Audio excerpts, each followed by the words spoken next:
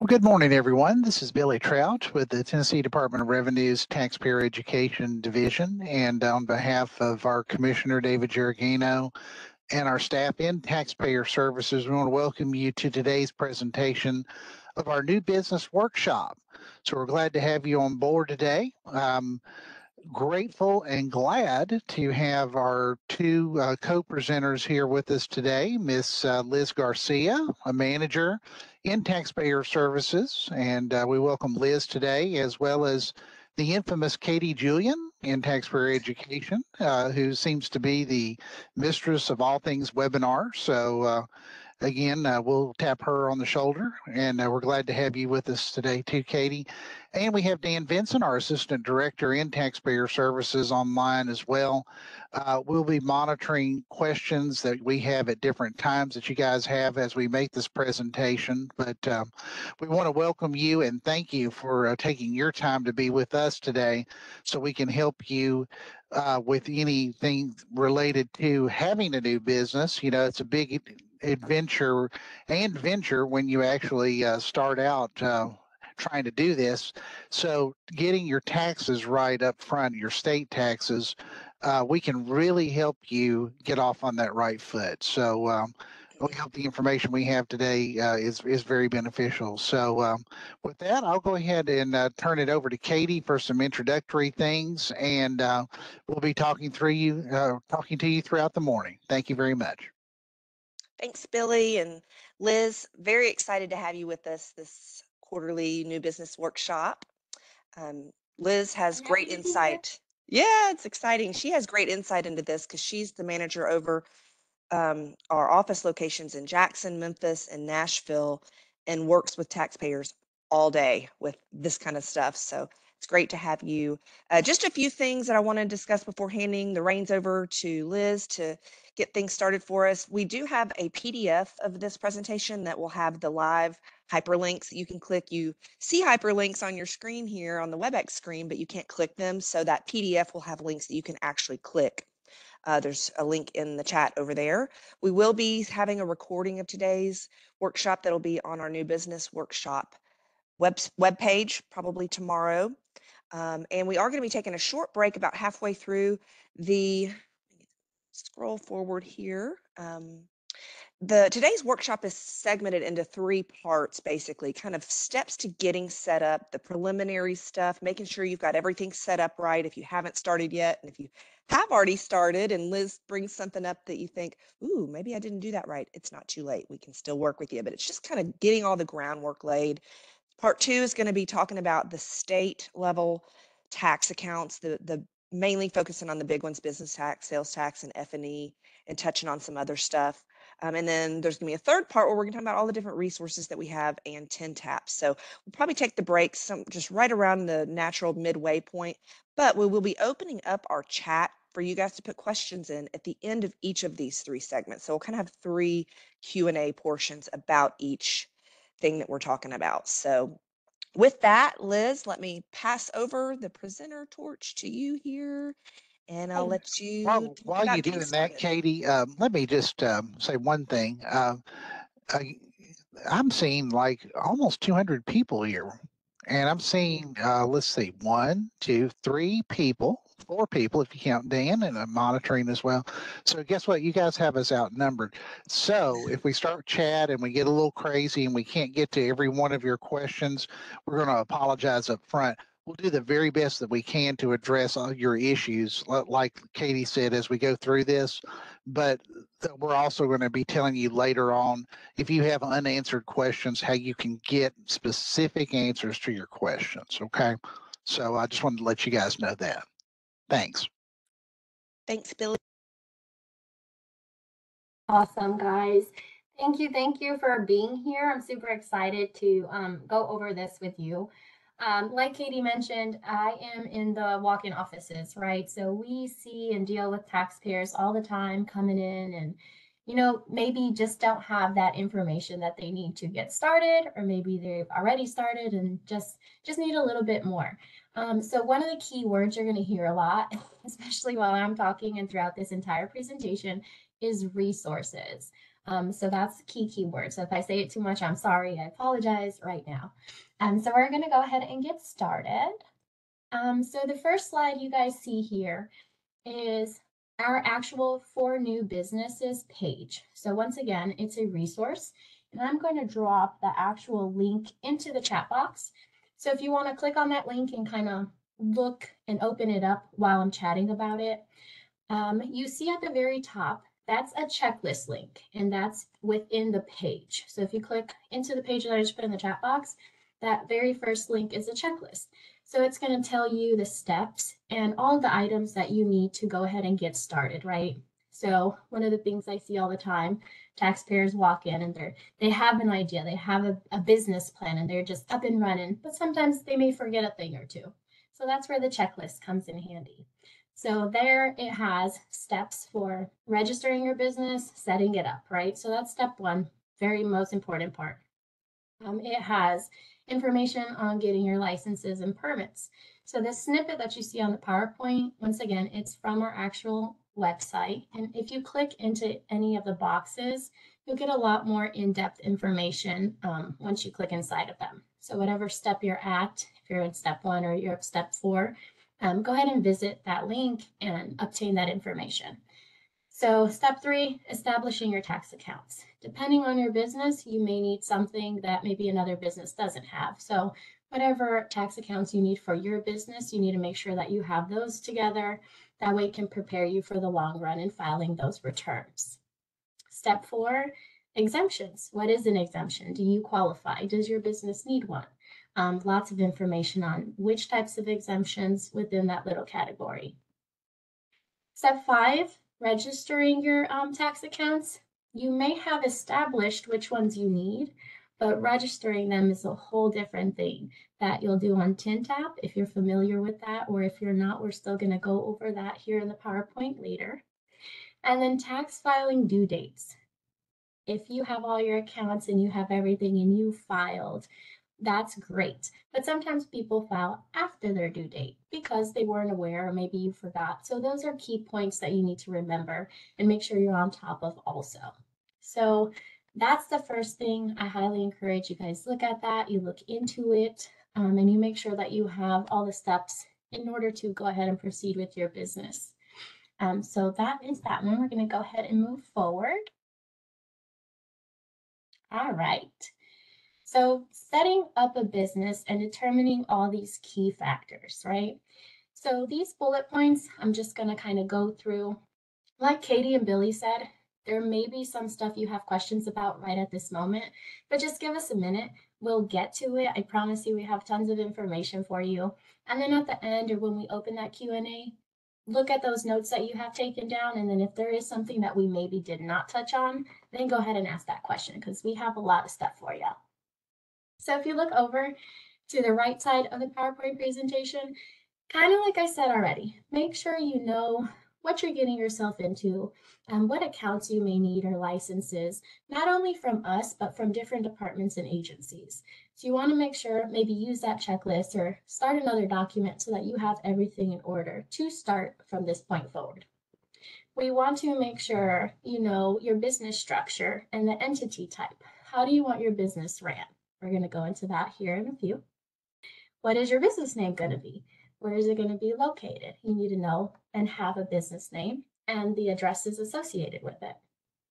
Do you need to register with Secretary of State? We're definitely going to talk about that. Do you need an EIN or a FEIN? What is it? Maybe you guys don't know. We'll talk about it. When is the start date of your business? This is going to be very important too and also impactful. So stay tuned and we'll chat about that. What is your NAICS code? I know some of you are like, what is that? It's a very lengthy word that we'll cover here shortly. What is your fiscal tax year? That's going to be important also. And then who are your directors, who are your officers, and who are your stakeholders? Excuse me, shareholders. So those are key in determining those for your businesses, because if you can't file and pay properly because you don't have the correct tax accounts or stuff is not set up, you need to make sure that we do have those in order. And if not, and if something happens or changes are made, we're always here to help you. But these are the very, very basics. So we just want to make sure everybody's kind of up to par with all those and has everything in order.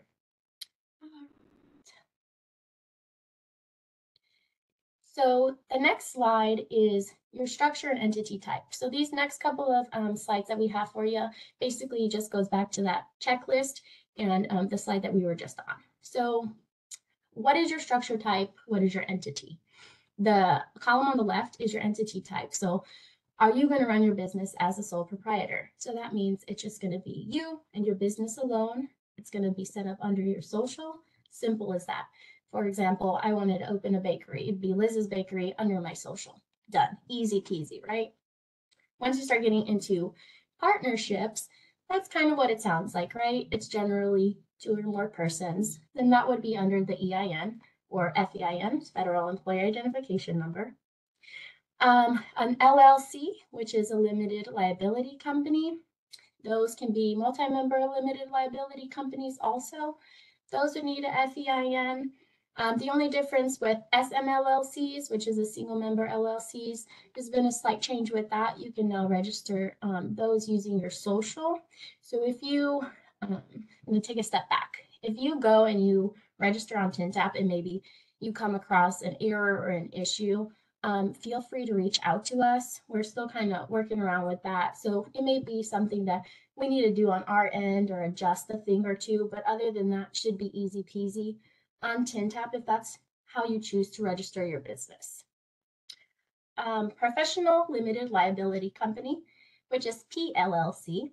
So these are going to be companies that are engaged in, like it says, professional services. So what does that mean? Doctor, attorney, accountant. If you feel as though this is kind of what your business structure is leaning towards, then that would be your option, or excuse me, your choice. Once again, FEIN is needed. If you wanted your entity type to be a corporation, that is a chartered legal entity. So this means they have their own rights, they have their own privileges and liabilities. So if you feel as though that's going to be most beneficial for what you're looking to start, then you would choose that option, which would need a FEIN also. And then nonprofits. So nonprofits are anything charitable, so Boy Scouts, political, churches, religious organizations, that you would need to obtain a 501c3 through the IRS, and that is also where you would obtain your EIN. So these are something that you need to think about once again. When we have walk-in taxpayers, the biggest thing that we hear, we see is, well, I want to open a business, but I don't know how or what should I have it under. So we can't tell you that. That is something that you as a business owner need to determine prior to even coming to see us. You need to have that in the back of your mind. How do you want your business ran? How do you want it structured? So you need to make that up. Although we can't tell you, we can definitely help you and educate you on the differences. So that's very, very important.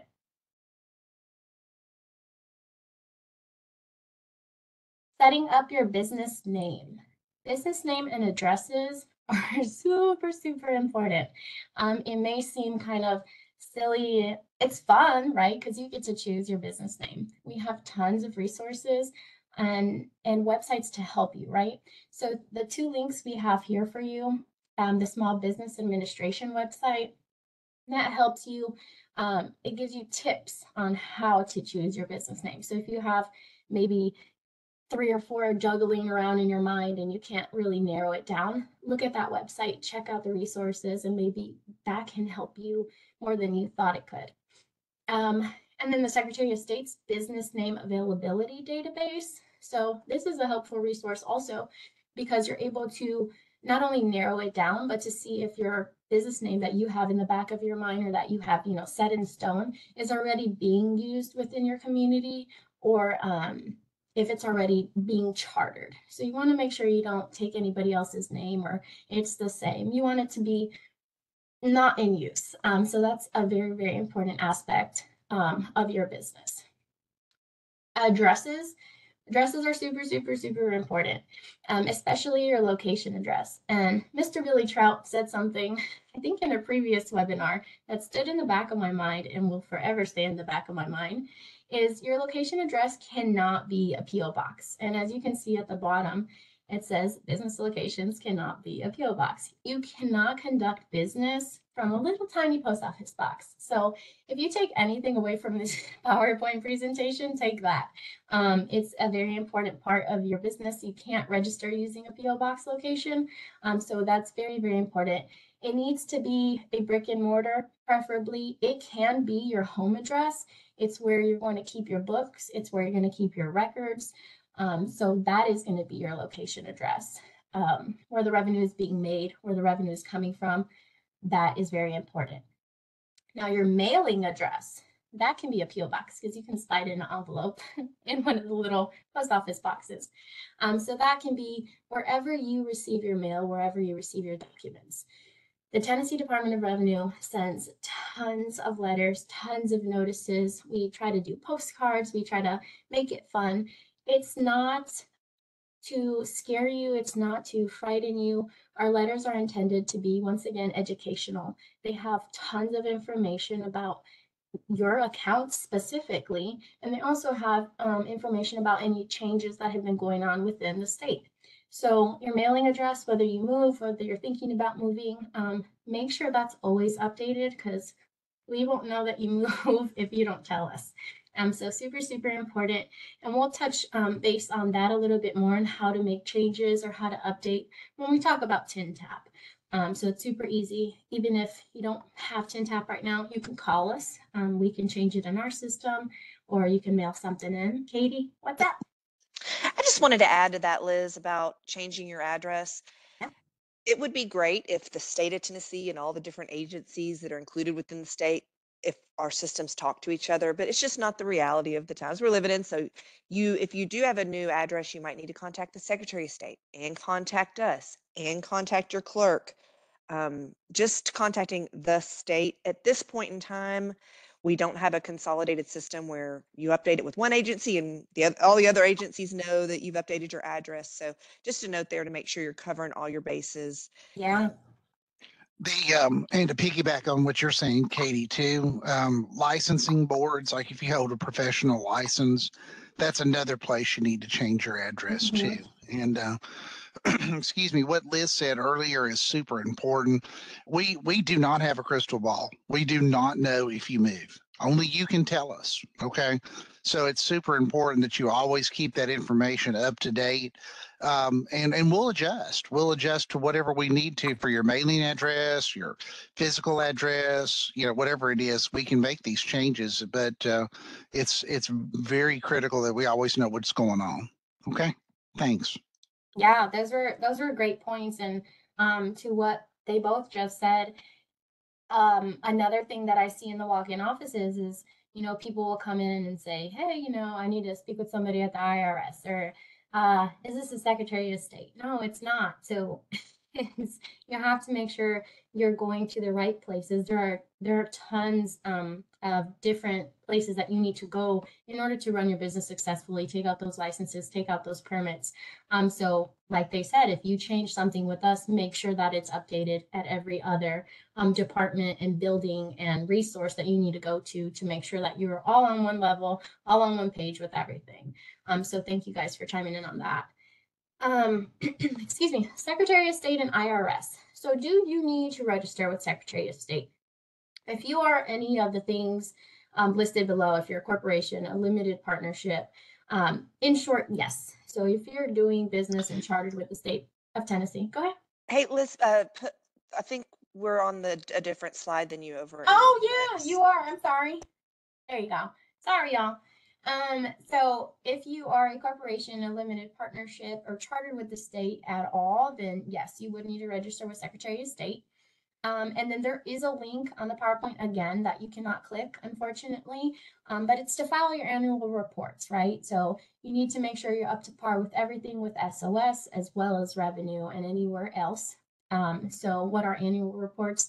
It's basically just a report that shows what your company's operations and financial performance was.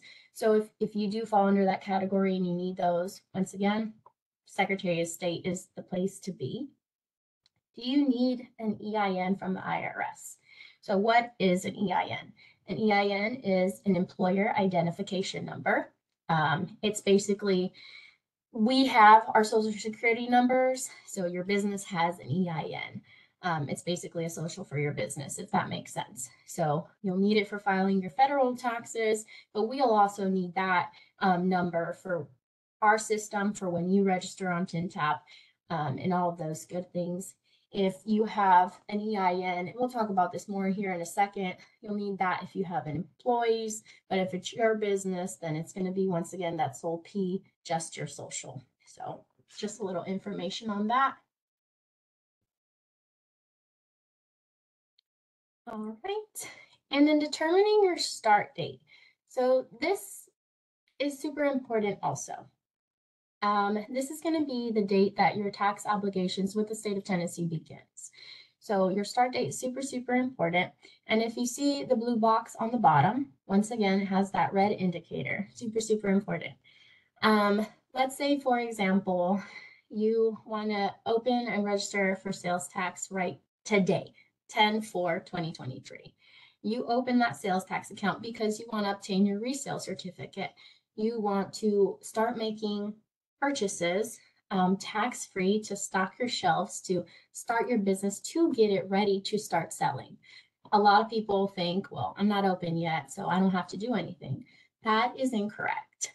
As soon as you open that sales tax account and get your resale certificate, you are liable for taxes. So once again, if you open it today, sales tax is due 20th of November, you're going to still have to report 0. So you haven't made any monies, but you did make those purchases to stock your shelves. You have to say, hey, y'all, I opened my account. I didn't make any monies, hence the 0. But I'm still filing to show you I've obtained this tax account. I'm filing this return, and then in a month or two, when I start actually making monies, making sales, then you'll report that gross on that tax return. So that's super important because we have people who, open their tax account and they have a couple months that they're behind on because they didn't think they had to do anything with that. So super, super important. If you come across questions that you may have or you're still not understanding, feel free to reach out to us. That's what we're here for. We just want to make sure that you know what to do and the steps you need to take so that you don't fall too far behind, if that at all. So super, super important. If you've chartered with Secretary of State prior to registering with us, then you will use that effective date of the charter. So when you go to register on TINTAP, if you've already gone to Secretary of State, they will give you a charter, or we receive the paperwork that you guys bring into us at the walk-in offices, and then we use that date on the paperwork to start you, to make sure everything and all dates are aligned across the board. There is such a thing as a delayed start date. So if you plan on opening your business now, but you're like, oh man, maybe next month for sure, you can register using a delayed start date with Secretary of State, and that is the date that we will use to register you, or that you will use once you register on TINTAP. So may not be for everybody, but for those who are kind of thinking or iffy about when your actual start date is going to be, you have that option there. So you can speak with Secretary of State or go with that. What's up, Billy? Hey, Liz, let me mention one thing real quick on that delayed start date. Yeah. This time of year is what gets me thinking about stuff like that. So let's say somebody wants to start, I don't know, like an LLC or something, right? So they're thinking about it and then they've got it and they went ahead and got with the Secretary of State and they said they're going to start an LLC, but they're really not going to get going until 2024, right? Well, that's a great way to actually use a delayed start date to help you out, because if you say that you start now here in, October of 23, but you're really not starting till January of 24, you're going to owe Tennessee's franchise and excise tax. Okay. You're going to be on the hook for at least $100 of tax when you're not actually doing anything. So delaying that start date to the correct start date is a great idea, particularly if you're bouncing from one tax year to another. So thought I'd point that out real quick. Thanks, Liz. No, absolutely. Thank you. Yeah, all of that is super, super important. But once again, do your research, ask questions. There are options that are available to you that you may not know about yet. And that's the whole point of this, right? Is to educate you on the options you have available, to not make it seem like it's one way and that's it. There's tons out there for y'all, and we're going to try our best to provide that. So All right, NAICS fiscal year and owners. So what is a NAICS code? What is your NAICS code? What does NAICS stand for? North American Industry Classification System Code. Super, super long. That's why we condense it. But what is this? This basically tells us what your business does. It's an important part to not only have for when you register, but it's an important part to the state. It lets us know what businesses and what commerce is being done, conducted, and it lets you choose, if you type in a keyword on TinTap when you go to register, the closest that corresponds to the business and what you are doing. It lets the legislator know, like I said, what information, what businesses are open, are being conducted. So we have a link there. Once again, you can type it in and kind of just visit that, take a look around. But a lot of people, when they're on TinTap, they try to hit next, and you can't, because you do need to fill out that part of your registration. It's a very important part. It's tiny, super small, but you do need to let us know what kind of business you are, whether it be a hair salon or if you're raising cattle. We need to know. What's up, Billy? Mr. Annoying here. So, No, no, I'm so glad you brought that up, Liz, because we get that question quite a bit too. It's like, I don't know what code I am, I got to look it up and I'm having a hard time deciding whether it's this or this. Here's what you do. You pick the one that fits you best. Yep. Okay. Please don't spend monumental amounts of time on this.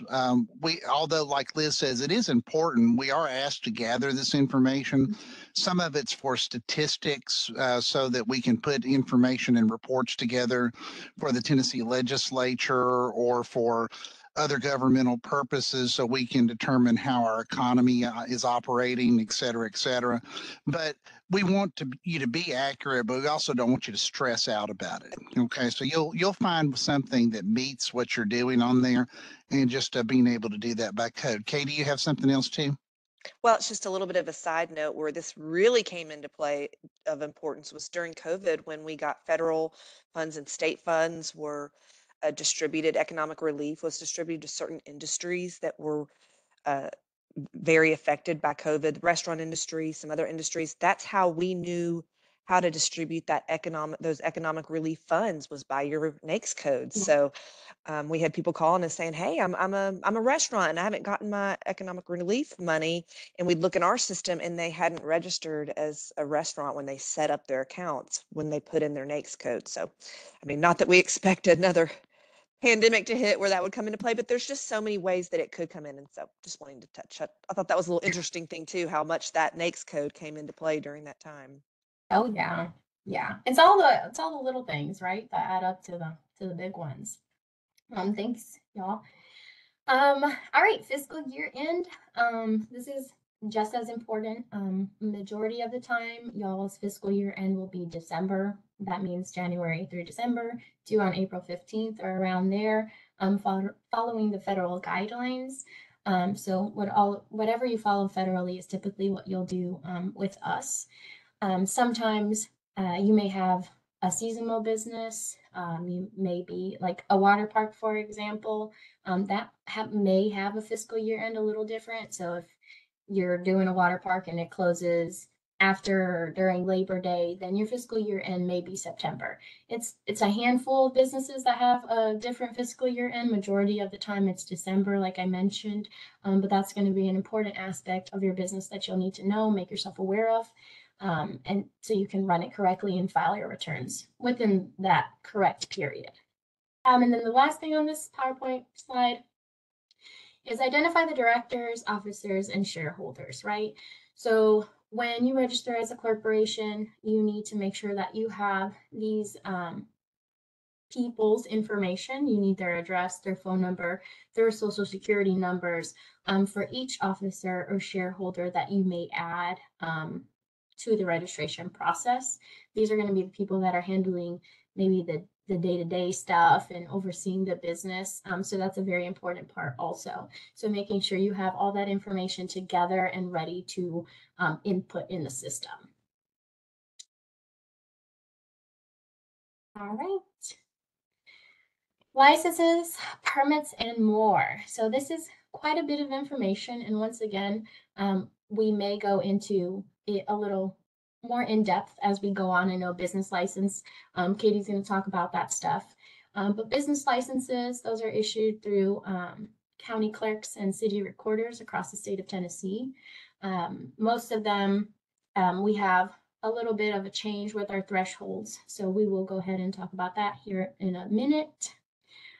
Charter business registration, that goes through the Secretary of State. That's what we were talking about with the delayed start date. Once you get your charter, you'll get that paperwork if you're a partnership, if you're a corporation, through SOS, which is Secretary of State. Your federal ID number, which is your EIN or your FEIN, that is obtained through the IRS. I stated that in the previous slide, but once again, if you are anything other than a sole P or an SMLLC, you would need to get that from there. There is a website, it's irs.gov. You go there, and I can actually, I think I have it here, drop that into the chat box in a second. But you'll just go there, follow their link to obtain one, and then that's how you'll get it. It's kind of immediate as long as you answer all the questions and you do what you need to. They'll go ahead and provide you with that. Unemployment insurance, this is through the Department of Labor and Workforce Development. So any and all businesses with employees or payroll, you would go on TN PAWS. So that's TN PAWS, which stands for Tennessee Premium and Wage Reporting System. This will give you information and kind of guide you on how to register based on, like I said, payroll and stuff like that pertaining to your business. So super, super important if that's what you need to look into. Professional licenses. This is going to be through the Department of Commerce and Insurance. So if you are any contractor, cosmetologist, if you're an insurance agent, I know we have professional privilege tax also. If you go to their website, it'll give you a list of all the professions licensed by the Department of Commerce and Insurance. So if you fall under that category, make sure you go ahead and familiarize yourself with their website, just to make sure you're on the right page. Alcohol license. I like to tell my taxpayers, make sure you know your ABCs. It's the Tennessee Alcoholic Beverage Commission Board. So if you're opening a restaurant and you're selling liquor, you need to make sure that you're registered with the ABC and you're paying any fees to them. If you don't know about the fees, go on their website, familiarize yourself with them, give them a call, and then we would set you up with Liquor by the Drink account. We have our own unit that specializes in that and tobacco tax and everything. So if you have questions, or maybe you're just like, I know this much, but I need a little bit more, feel free to call. If you call our main line, it gives you options of which unit to speak with. You would just choose that one or whichever one that you need to kind of ask questions to and about. So once again, resources, call us. We have a log. We have tons of people you can speak with. Our call center is amazing. I don't work for the call center, but I know it's amazing. So go ahead and give us a call. And then tax accounts in general, right? So Tennessee Department of Revenue, that's where you come to obtain them, to register them. We are not the IRS, y'all. We are not Secretary of State. We are not the county clerk. We are state. We are state, and the IRS is federal. So huge misconception that always happens, and we tell the difference with a smile because we're human, right? So if you take anything away, take away PO boxes, and that we are not the IRS. So just make sure you know the difference. And then all I have left is kind of like a recap. Just make sure you are deciding on which taxes are applicable to you and your business. Super, super important. And like I said, again, Katie's going to touch base about that here in a little bit. And then make sure that you have access to your accounts on TINTAP. So we're going to touch base on that closer to the end of the presentation and then a little bit in the middle. So if you have questions that maybe I didn't answer already, keep those down. And then if I have, scratch them off and let's move forward. I am going to go ahead and hand it over back to Katie. Awesome. Thank you. We're going to take a minute. I just opened up the chat for y'all to be able to send questions to this panel. Again, we're going to get into specifics, general specifics. Is that an oxymoron? Here in a few minutes about the tax types and the obligations for business tax, sales tax, F&E. But if you have any questions about what Liz just went over, all the preliminary steps, getting started, getting set up, throw those into the chat right now, and we'll spend a couple minutes going through some of those, and then we'll move along. Let's see here. Billy and Dan and Liz, y'all want to hop back in and we can answer some chat questions that you see. Yeah, so I'm right here. All right. Do we have handouts? Well, yes, we do. We have handouts posted on our website. I think we already put the link in there, but I'm going to put it back in there for you guys, and I'll work on that. There we go. Give me just a second here to copy that link. And this I see a couple is questions the in materials. here. Some questions about the walk-in offices. I'm Yeah. going to refer you over. I'm going to real quick take a short field trip and show you that where our regional offices are located.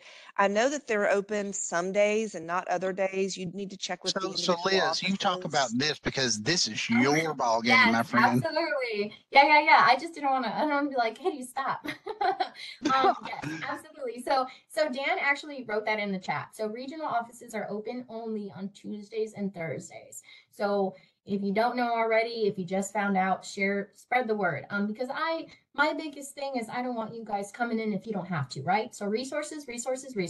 Give us a call before you even think about coming in. But we also understand that you want to speak to a person, right? And that's what we're there for. But Chattanooga, Memphis, Tuesday, Thursday. The only office that is open Monday through Friday, 8 a.m. to 4:30 is Nashville. So very, very important. Please don't drive because on a Monday to Memphis, Jackson, Chattanooga, Johnson City, because we are not there. So for that, I apologize, but very, very important information. Yeah, so you, Katie, are you going to walk them to the place where they can make an appointment request? Yes. So here's our homepage, tn.gov/revenue.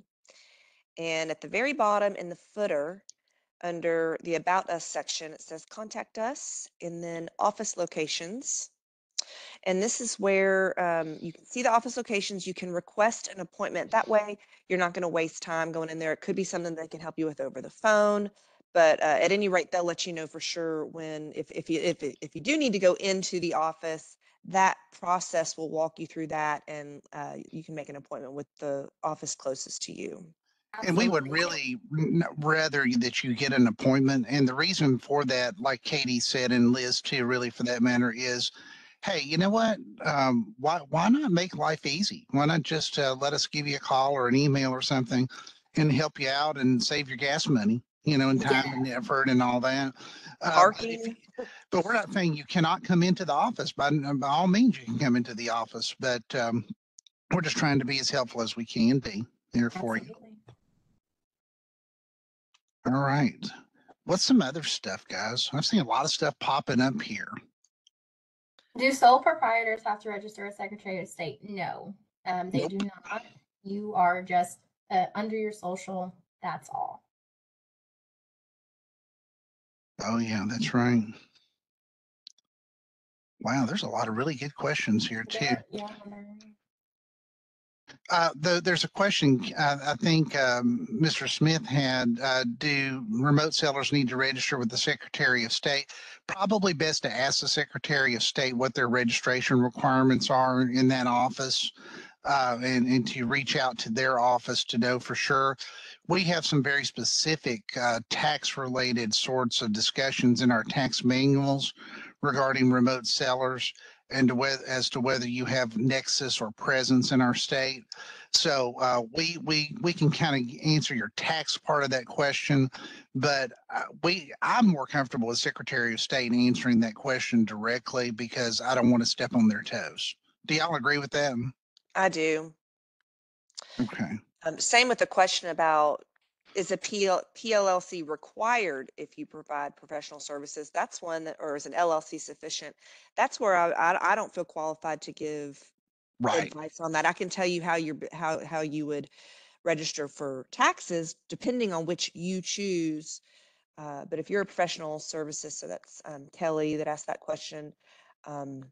And Kelly, what I would say on that is reach out to a competent CPA, tax attorney, or someone like that to get some really good advice about that, specifics on business structure.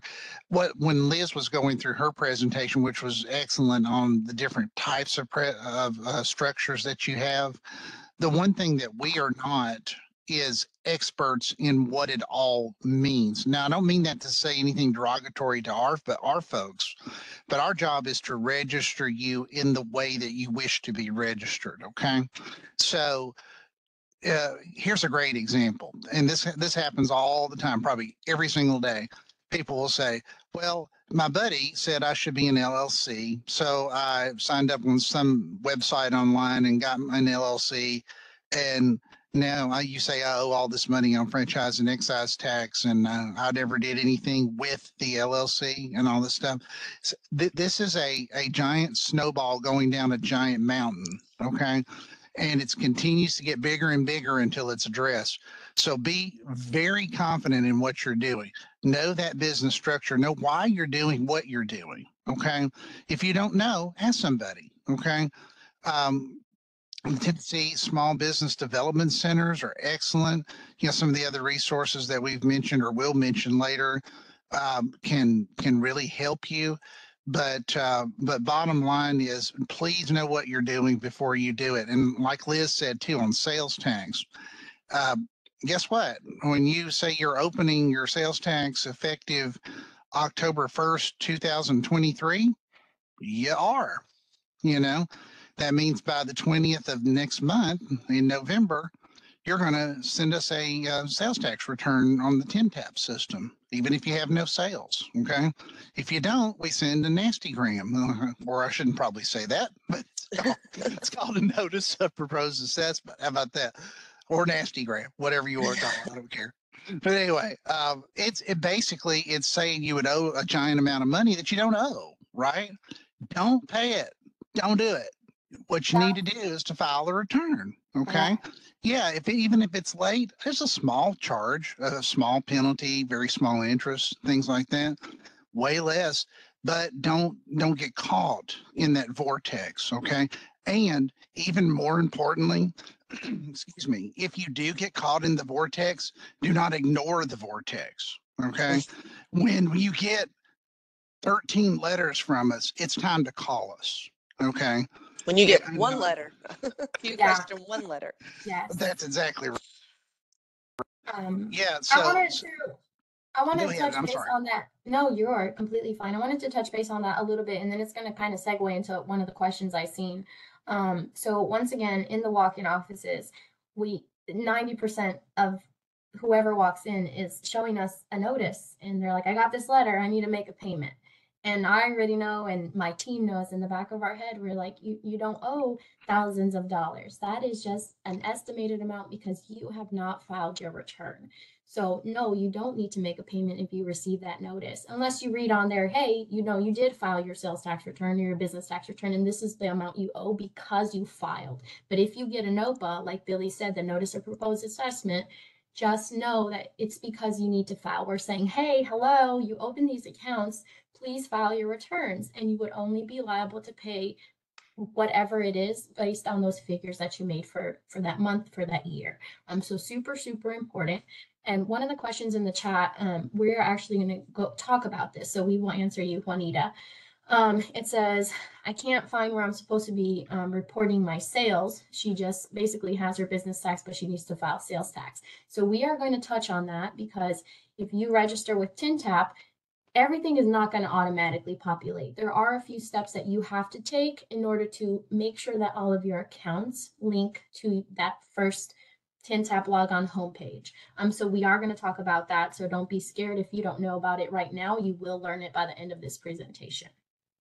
Yeah, and to piggyback on that too, Liz, too, honestly, guys, as all this stuff is like popcorning you to death, you're feeling like, okay, Katie said this and Liz said this and Billy said this and all that. Relax, okay? Because when you don't understand something, when you get that weird letter, when you just don't know what's going on, all you have to do is pick up the phone, send us an email.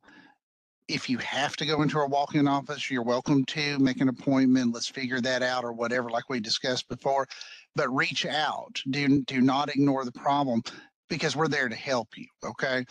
Um, we take a lot of pride in doing what we do in taxpayer services. I'm going to pat ourselves on the back for a second, guys, and say that when we talk to different CPAs that work throughout the nation, they're very pleased with our services. When you call us, a human being answers the phone.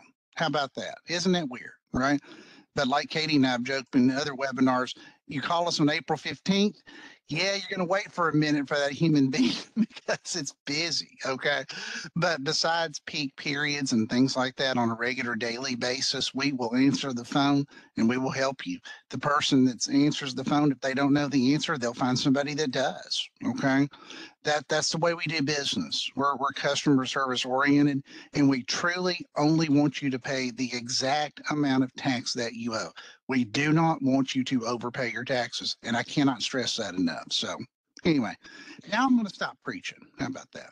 I see a lot of questions in here, y'all, that are related to tax accounts and filing dates and all that. I think let's, for the sake of time, let's go ahead and move along to start talking about the taxes because kind of naturally heading in that direction anyways. I'll turn the chat off during the slides and then we'll turn it back on when we come to our next break. And just to remind everybody else too, when if we do not get to your question, we apologize up front. We've got now over 250 people in here, so it's not going to be possible to address everything, but us touching on these different tax types and giving you a couple more windows for chat, we hope to be able to circle back and we'll definitely give you an outlet for an email or a phone call to our office so that you can get your question answered specifically. So you're going to get your answer one way or the other is what I'm saying. Okay. Thanks. And we're going to be sharing lots of resources. If you have ever been in one of these new business workshops with us before, since we've gone remote, since they're virtual, we made some changes this time around to add in links to a lot more of our resources. Of course, as I was saying, you can't follow the link directly from your WebEx screen, but that participant guide that we pointed you to, that's a PDF of all of this, you can click directly on those from there. So stressing resources. All right, so we're going to talk first about business tax. Honestly, that and sales tax and F&E are the three biggest tax types that affect most businesses. A lot fewer businesses are going to be affected by business tax starting it currently because of a big law change that happened in our General Assembly this year. So business tax and business licensing are very closely connected. They're tied into each other in a lot of ways. It's based on your business tax filing requirement is going to be based on your annual gross sales. So not your net sales, but what you gross before paying employees, before paying rent, before anything. What are your gross receipts? If you make under 3,000, no business license is required, therefore no business tax is required. With no license or tax, there's no renewal involved. So basically, no, if you're under 3, you're not going to have a business tax or licensing requirement. Now, this is the big change. Between 3,000 and 10,000, I'm sorry, 100,000 annually. That number used to be 10,000. So now a new threshold of 100,000 is the minimal license threshold. Between 3,000 and 100,000 in gross receipts annually, you'll need to obtain a minimal business license. And with a minimal business license, there is no business tax requirement. You would just renew that minimal license directly with your county clerk every year, or city clerk if you have a city license. Some municipalities or cities throughout the state do have business license. You would just need to check with your jurisdiction to see. And we do have a link on our website that lets you know which cities, which municipalities have business license. We had a webinar last week that was about this threshold change. So if you're a new business and you got set up with a standard license, because at the time this threshold hadn't happened yet, we talk in that webinar about how to handle that situation. So I'll refer you over to our webinar video library to check out that webinar if you think that affects you. But anything over 100,000 in gross sales annually, you're going to need to obtain a standard business license and therefore a business tax requirement. So if you have a standard business license, You'll file business tax, a business tax return every year, and that will renew that business license. We send clearance that you have filed and paid to the county clerks and city clerks, and then they issue that renewed license. So this new threshold, this $100,000 threshold, that under that you need a minimal license and no business tax. Over that, you need a standard license and will pay business tax. That's based on your total gross sales per jurisdiction. All right, so who is subject to business tax? As I just stated, in-state businesses with gross sales over 100,000. In-state contractors with gross sales over 100,000 sourced to where they're based, their base jurisdiction. Also in-state and out-of-state contractors with gross sales over 100,000 in deemed locations, which is a deemed location for a class 4 contractor, and those are contractors who do work to real property. The deemed location is where the job site is. So if you're a contractor that's, let's say you're based out of your home in Murfreesboro, Tennessee, but you do jobs, you have jobs in Nashville, you have jobs in Franklin, that would be those Nashville and Franklin locations would be your deemed locations. So that's also a slight change with this threshold. Out-of-state businesses, as Billy mentioned earlier, there are various nexus rules associated with out-of-state businesses for all of our different tax types. We do have a great webinar resource for you that is about specifically nexus for out-of-state businesses. So if you are out of state, or if you're an accountant or tax professional that works with out-of-state businesses, I'm going to point you over to that webinar. It's again, it's a whole webinar's worth of information. We can't go into all the details here, but go over to that webinar and check that out if that applies to you or you're an out-of-state business. Okay, so who is not subject to business tax? In addition to businesses that gross under 100 and have that minimal license, casual and isolated sales. If you are having a yard sale, that's going to be casual and isolated. Now, if you have a yard sale every weekend, that's a little different. As I mentioned, gross receipts under 100,000, you're going to have that minimal license and no business tax requirement. They estimate with this Tennessee Works Tax Act, which is the law that changed the threshold amongst many other tax law changes, they estimate that this business tax threshold change is going to affect about 140,000 businesses, approximately 140,000 businesses in the state. So it was really huge for small businesses. There are some services that are exempt from business tax. For information about that, we're not going to go into detail here. There's just a handful of them, a lot of professional services, such as legal services, medical services that are exempt from business tax. For the most part, most every business in Tennessee is going to be subject to business license, and then if they fall within that threshold, business tax. But some entities are also excluded from business tax, like manufacturers. For more information on that, there's a link to our business tax manual. And some sales are exempt from business tax, sales of certain items. Not very many. I'll be honest, y'all. There's just not a lot of exemptions. So if you fall over that 100,000 in gross receipts, but wonder if you might be exempt, I'm going to point you over to those resources there. Okay, this is a lot of information on one slide. This is information that was probably what previously was about 10 slides worth of information, but in an effort to try to squeeze as much into this 3-hour workshop for new businesses, I've got it all on one page here, along with some links over to resources. So business tax in a nutshell. Gross sales are defined as all sales derived from products or services that are delivered. How do you determine what your gross sales are?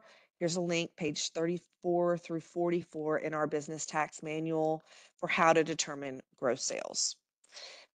It's based on business tax is going to be gross sales times your rate. Well, how do you determine what that rate is? It's based on what classification you are and whether or not you're a retailer or a wholesaler. We have 5 different classifications. Whatever your dominant sales are or services, that's going to determine what classification you are. It's very important, as Liz was talking earlier, about making sure you get set up straight with everyone. You got everything, all your ducks in a row and all your I's dotted and T's crossed.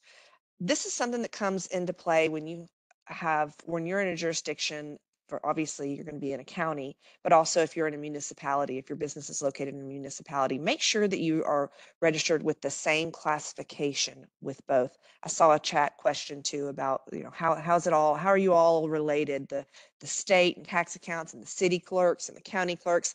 Well, you get that license locally from the city or county clerk. Sometimes both, if you're in a jurisdiction that has a city license requirement. But it's just very important that all three of those line up right. We see a lot of business tax account issues. If you, I was talking to a customer recently who was set up differently at the city than at the county, and it had actually set them up with two separate locations because our system just thinks they must have one business doing this and another business doing that based on classification, right? So we can fix those things. And as Billy and Liz have said, we're going to share our contact information here soon. If you ever have any doubt or any question, that making sure you're set up correctly, if you think there might be an issue, just contact us. It's better to stay on the front end of that and deal with it until or before April 15th or whatever your filing deadlines are. Retailer versus wholesaler, figuring out what you are, how to determine whether you're a retailer or wholesaler. That's not something that you determine on the front end when you're registering for business tax. That's something that will be determined and that you'll have to choose when you go to file business tax. And it's just going to depend on what the majority of your sales were. Were they as a wholesaler, where you're selling to other retailers, for example, or mainly retail sales? How to determine that, again, there's a link in our business tax manual, pages 59 through 63. There are a few deductions and credits that you can take off of your tax liability. Deductions reduce the tax liability and credits will offset tax liability. More information on deductions and credits on these specific pages in our business tax manual. Deductions, an example of a deduction would be sales of products delivered out of state. So someone orders something from your business and you ship it to them and they are out of state. That's called a sale in interstate commerce. Now, if you are selling in Chattanooga and someone from Georgia comes into your shop and they walk away from your physical location, even though they're taking it into Georgia, that's not considered a sale in interstate commerce. But I could go on and on about some different examples of all that, but great examples in our manual there about some other deductions. An example of a credit would be you can take a credit of up to 50% of what you paid to your jurisdiction in tangible personal property taxes. That's one of the more common credits that we have. So the tax due date for business tax. The tax due date is the 15th day of the fourth month following your fiscal year end. So what that looks like for a typical business whose fiscal year end is December 31st, the 15th day of the fourth month is going to fall on April 15th, which is a big tax deadline that we all have in our minds, right? Now, interestingly, that if you hold a standard business license and therefore are paying business tax, that business license does not actually expire until a month after the tax due date. But if you wait until the date that's on your business license to renew, then you're going to have a little bit of penalty and interest because you have to pay the tax on the month before your business license expiration date is. More information here about filing the business tax. We have a great webinar that walks you through filing the business tax return, and also a help video in our help articles section, which we'll show you when we share resources later, that walks you through filing the business tax return as well. And in the webinar, specifically in the webinar, we will walk through a lot of those deductions and credits and how to determine those on the return. So good information about that there. All right, let's see what time it is. I'm gonna plug ahead. We'll take a break in about 30 minutes, but I'm gonna go ahead and just charge through some of this sales tax information. Hey, Katie.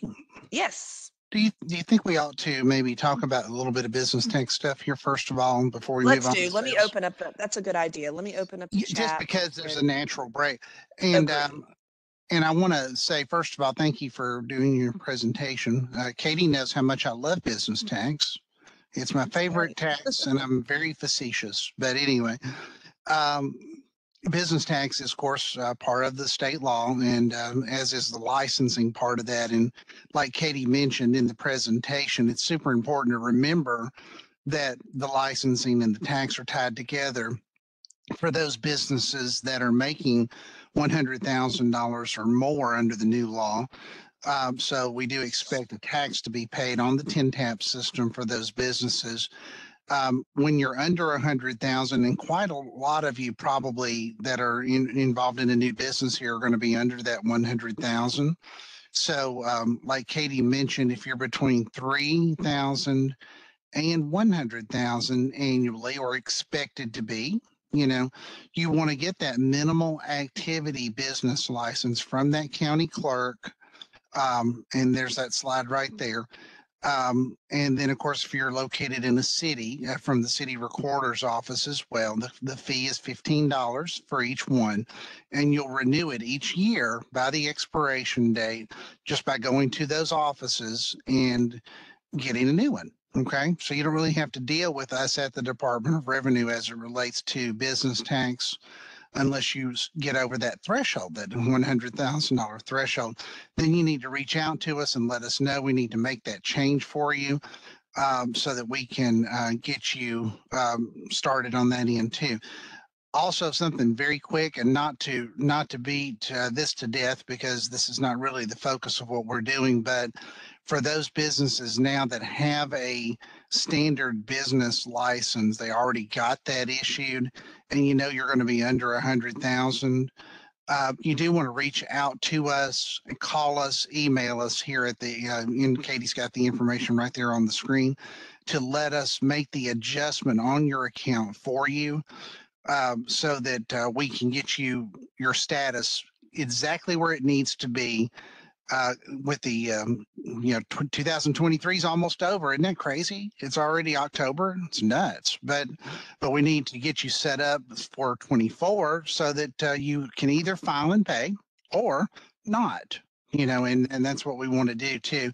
We're also going to be sending out letters here in about a month or so to a lot of different businesses that we feel are under that threshold, encouraging them to reach out to us to make this change. And that's all I'm going to say about that, because that's a big bear. That's not why we're here. But anyway, I just want to bring it up in case you've already registered. Okay. I'm going to hop back over to this slide again, just because I see several questions that lead me back to this. Christy says, for the license, we will need to apply the first time, and then after we'll file taxes every year and don't need to do anything else. Again, that depends, Christy, on whether you're a minimal or a standard. Standard, if you hold a standard business license, correct, you won't have to go back to your county and city clerk, just filing and paying business tax. They'll be the ones to issue it to you. It will come from them. But if you have a minimal license, you will have to go back to the clerk each year at renewal time. Many have online renewal.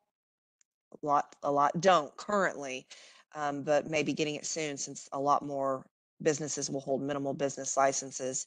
That leads me to my next question, Christy. Your next question: can the license be obtained online? Most clerk's office, the majority of county clerk's offices do have online business license application. So for minimal or standard. Cities, you just have to check with the cities individually to see if your city has online. If they don't, you might want to reach out to them and call them and see if they can let you know the process, since you state that you're an out-of-state business. So let's see. I'm talking. What else is going on in here, y'all, in the chat? Just a lot of people that are wanting to know about today's presentation and how they can get that. I'm going to put this link out here one more time.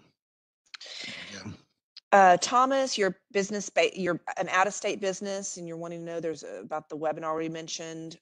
It is the Nexus for out-of-state businesses. I'm going to take y'all over real quick to show you where those are located. So I'm back to, can you see my web browser, Billy? Yes. Okay. So tn.gov/revenue. If you go to taxpayer education and outreach, click on that tile. This is where you went to register for today's new business workshop, except for you clicked over here on new business workshops. Tax webinars is where you register for our monthly free tax webinars, and also can see a library of all of the, well, while I'm here, I'll put a little plug in. How about that? Our upcoming webinar, these are always on the last Tuesday of the month, and it will be on completing the sales tax return. But I'm going to scroll down here to the webinar video library. This is where you can just put in a little keyword. I'm just going to type in Nexus here, and there you go. You can click on this to watch the actual video of that webinar, or you can look at the PDF guide there for that webinar. So whenever you hear us mention webinars, this is where you go.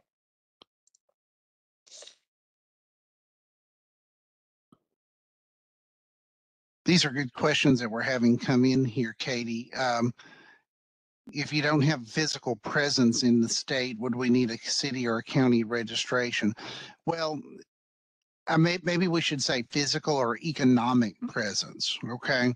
Because in under business tax law, just like sales tax law and also franchise and excise tax law, you have to determine whether you're meeting nexus thresholds, which could mean physical, like having an employee here as an example, or it could be economic, like having systematic and continuous business activity in Tennessee. So that's not a bright line answer on that. The different manuals that we have for our different tax types actually talk about this nexus thing. Dan, do you have a comment on that as well? No, not on that. I was going to wait till you were done. Okay, I'm done. My good friend Christy asked for the license. Will we need to apply the first time, and then after we file taxes every year, we don't need to do anything else? Is that correct? Well, I don't know about the we don't need to do anything else part, but yeah, once you apply for the license, then you would need to file every year, depending on your threshold. But also, she asked, can the license be obtained online? That's really what I want to have you guys touch on. Can the license be obtained online, Billy? Well, sort of a trick question, because like I think Katie alluded to it here just a second ago as well. It really does depend on how the cities and the counties have it set up. So under state law, the licensing part of that is the function of city and county government. Okay, so that means that they get to pick. And a lot of them choose to work with us and get our electronic records and say, hey, let's just put the license out on the TINTAP system, and then the taxpayers can go out there on TINTAP. They can look at a copy of that license and they can print it off if they want to, and they're good. A lot of them do that. Okay. Others choose to issue a paper license. They choose to mail you a license or make it available to you in some other way. And some of the cities and counties actually forbid their license from going to TINTAP, and they definitely have gone to and remain with, rather, I guess is a better way to say it, the manual process of doing a manual license. Two great examples of that are Metropolitan Nashville, Davidson County. You will not see those on TINTAP, and you will not see Shelby County, Memphis on there either. Okay, that's their choice. It's their choice. They can do that. Okay. But we certainly do work very closely with those offices. We talk to them daily, trust me, all day, about different items, different things, different adjustments, and we're glad to do that. But that's how it works. And Dan, that's a good thing to point out. So I appreciate you bringing that up. I want to bring up something here, a question from Robert, who says he's going to be under 100K in 23. He reached out and we closed his business account, right? Or is that correct? So this is an interesting question, Robert, because there's some semantics involved with that. As far as you're concerned, as far as you know, it's closed in terms of you not needing to do anything. On our end, we just switch the status of those accounts. If you're going to fall under that threshold, we switch the status to filing not required. So it doesn't go poof and go away, because you may have a point in time where you will go over that threshold again, and then we just kind of switch it. It's like turning a light switch on and off. If you don't think you're going to hit that $100,000 threshold and you currently have a business tax account, then yes, reach out to us. We've mentioned this a couple times. We won't technically close it, but it'll seem that way on your end. You'll get no notices to file. You won't see notice that you didn't file, because we're going to switch the status of that to filing not required. Right. And Katie, just using your graphic right here, which I think is tremendous. Look at it this way, guys. Under 3K, under $3,000, you need nothing, zero. You do not need a business license. You do not pay business tax. In other words, if you had an account with us right now and you're going to be under the 3,000, that's a great closure request. I'm talking about closing the Right. account. That's where you want to reach out to us and say, close my account entirely. I don't need a business license. I'm under $3,000. Shut it all the way down. That's that. The more common thing is the middle part of the pyramid, the 3,000 to 100,000. That's where we're going to need to be making the changes. And Katie, you very accurately said that. And then it's a non-filing account. We're not expecting a tax return from you in the future. We're expecting you to renew, as it says in the right column, directly with the clerk, the county clerk, the city clerk. Okay, the $15 annually to each of those people to get a brand new license, and that's how that process works. And of course, big businesses, if your business is small now, gets to be bigger later, perfect. We want you to pay tax. Don't you want to pay tax? Sure you do, because your business is improving, right?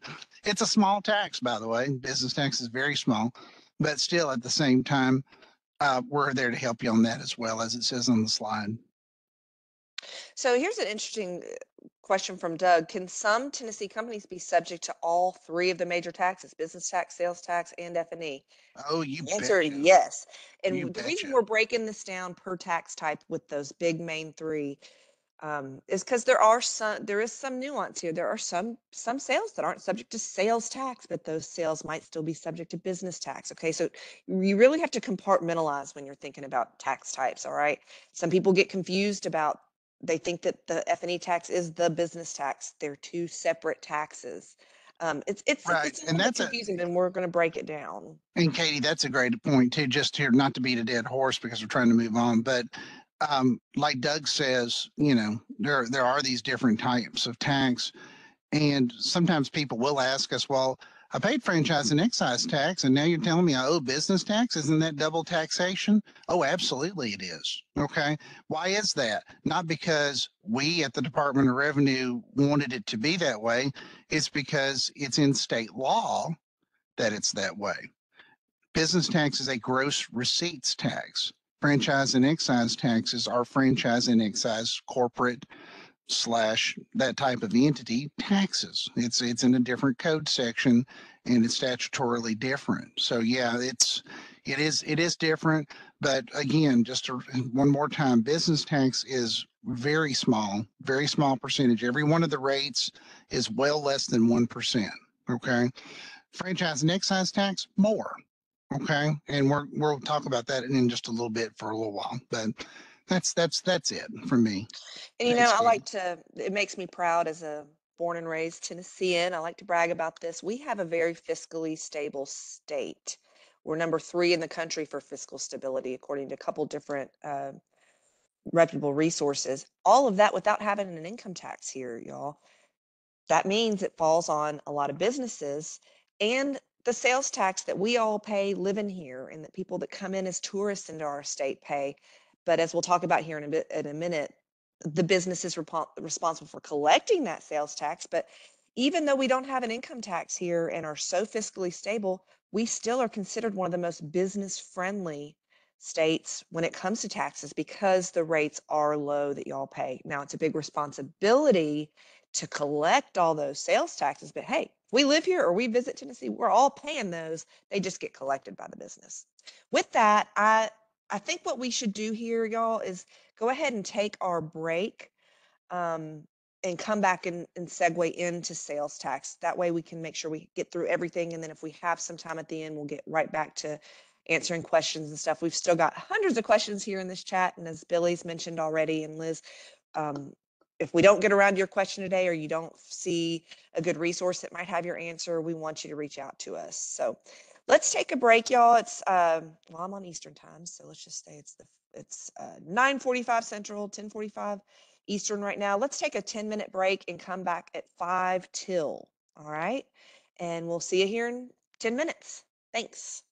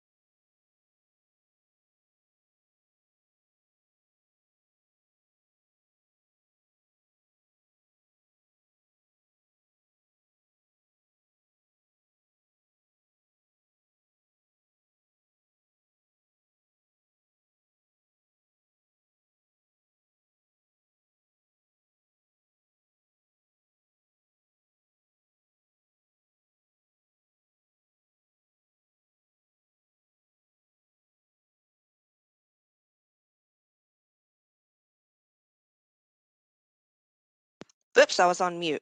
We're switching gears is what I was saying to myself only, apparently. Switching gears over to sales tax.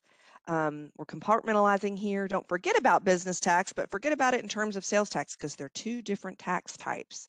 Just to recap about business tax, big new law passed. Only businesses that gross over 100,000 annually are liable for business tax. You may still need a business license even if you're under that $100,000 threshold, unless you're exempt. We gave some resources of links to who is exempt from business tax and license, but only businesses grossing over 100,000 annually and not otherwise exempt are liable for business tax. All right, now we're going to talk about sales tax. Sales tax, incidentally, is responsible for bringing in about 65% of tax revenue for the state of Tennessee.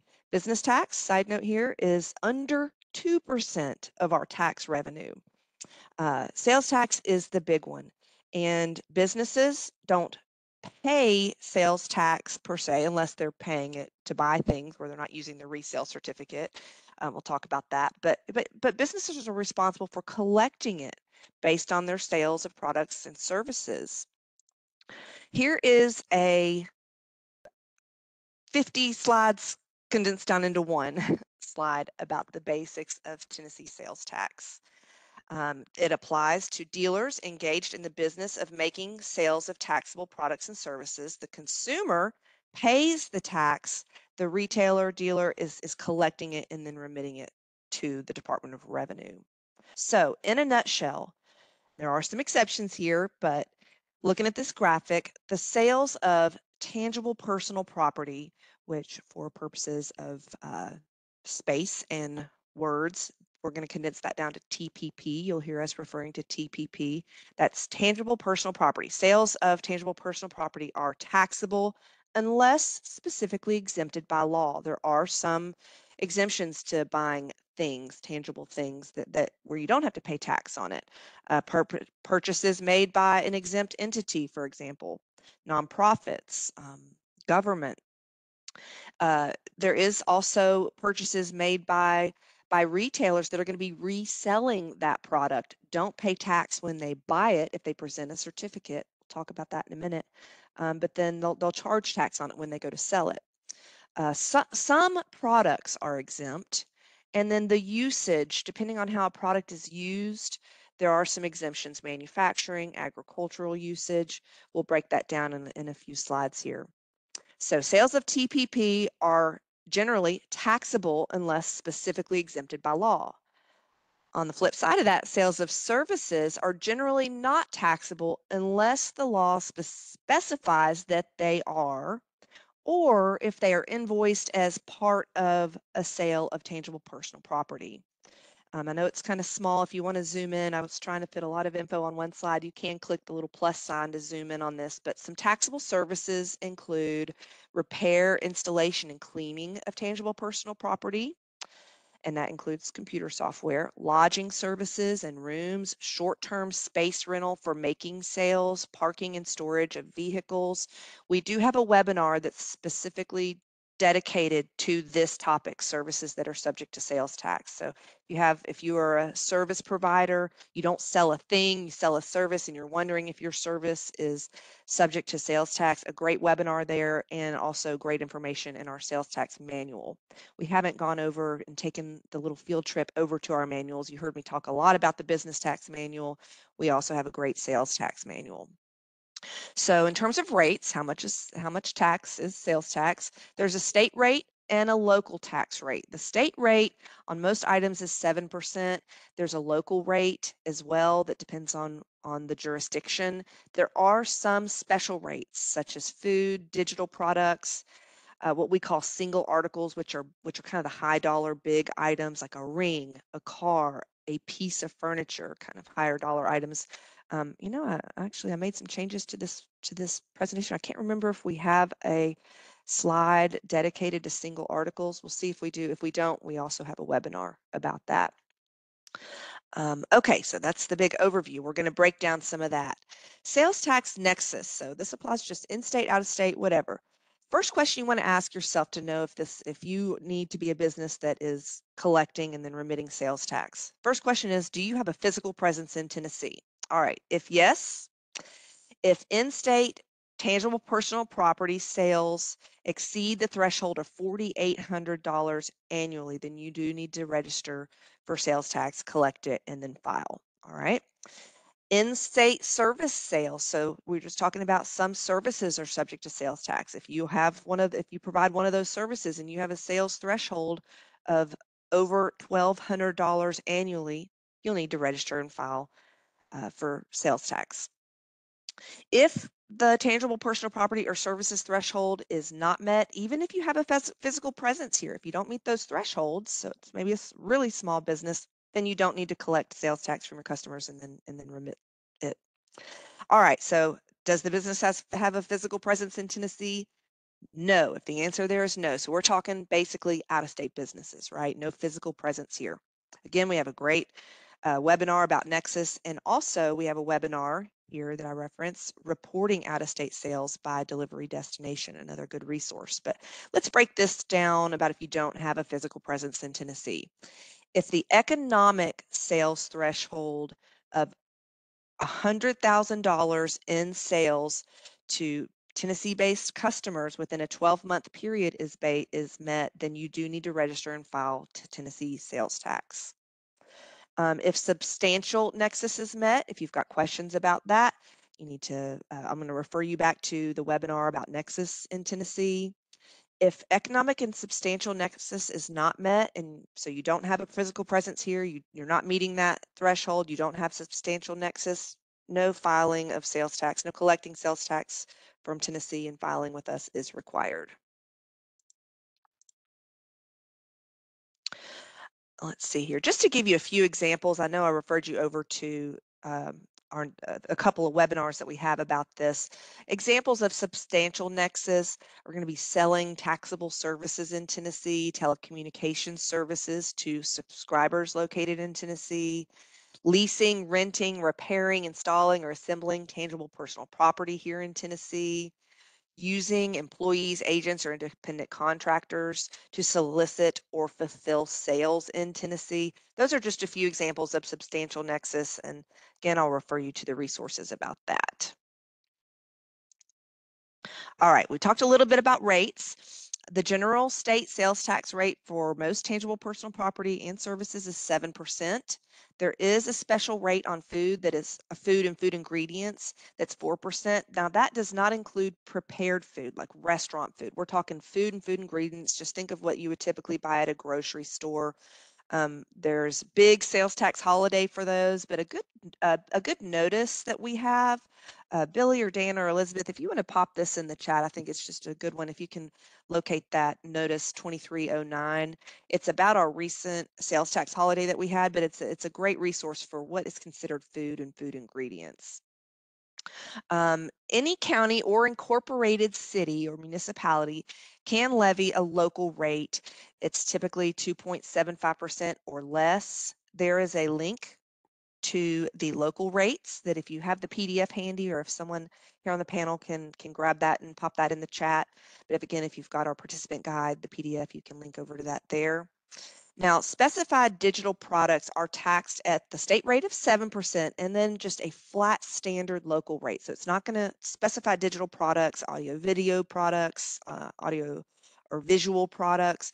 Those are going to be a standard local tax rate of 2.5%. And we have a webinar that was dedicated solely to that topic, sales tax on specified digital products. So for single articles that are over $1,600 in price, the entire price is taxed at that 7%. Then the first $1,600 is taxed at the local rate. And anything between $1,600 and $3,200 is taxed at the state single article rate of 2.75. It's a little bit of a complicated topic, but what is considered a single article? How do you apply that rate? we do have a webinar dedicated to that single article tax. Some examples of a single article that are high dollar, so over 1,600. You know, like I said, a piece of furniture, maybe a purse, not my purse, but some purses, shoes, a piece of jewelry, a car, a boat. Just think of anything that's a single article that's over 1,600. There's kind of a special taxation involved there. Okay, a slide here about exemptions. We touched on this on that first big general slide, but usage-based examples include, for example, pollution control. Of course, anything that's usage-based, it's going to be supported by a valid exemption certificate. So if you are a business who thinks you might qualify for usage-based, you would apply for that exemption, receive it, and then when you go make that purchase and don't want to pay tax, you would have to supply your exemption certificate. The same goes for, on the flip side of that, if you're the retailer and someone has an exemption, that goes for any of these exemptions that we're talking about, except for product-based ones. We'll say here on this slide, you can see that it has to be supported by a certificate or not. If you're the retailer, you need to make sure that if someone says, hey, I have an exemption for, I'm a nonprofit, I don't need to pay tax on this, for example, they need to provide an exemption certificate. And we'll talk about this later, but in that specific example, a federally issued 501c3 document, just make sure that if you're selling something to someone and they say, I don't owe tax, that you're collecting that exemption certificate and then keeping it on file. There are certain products that are just not subject to sales tax, no exemption certificate required or anything. If you sell textbooks, you sell school meals, certain healthcare items, they just, you don't charge sales tax on certain items. And a lot of, what are they called? Point of sale systems that you have that kind of stuff plugged into them, I know. There are entity-based exemptions. The government, U.S. government, state of Tennessee, Tennessee counties and municipalities, they'll need to supply an exemption certificate in order to not pay sales tax.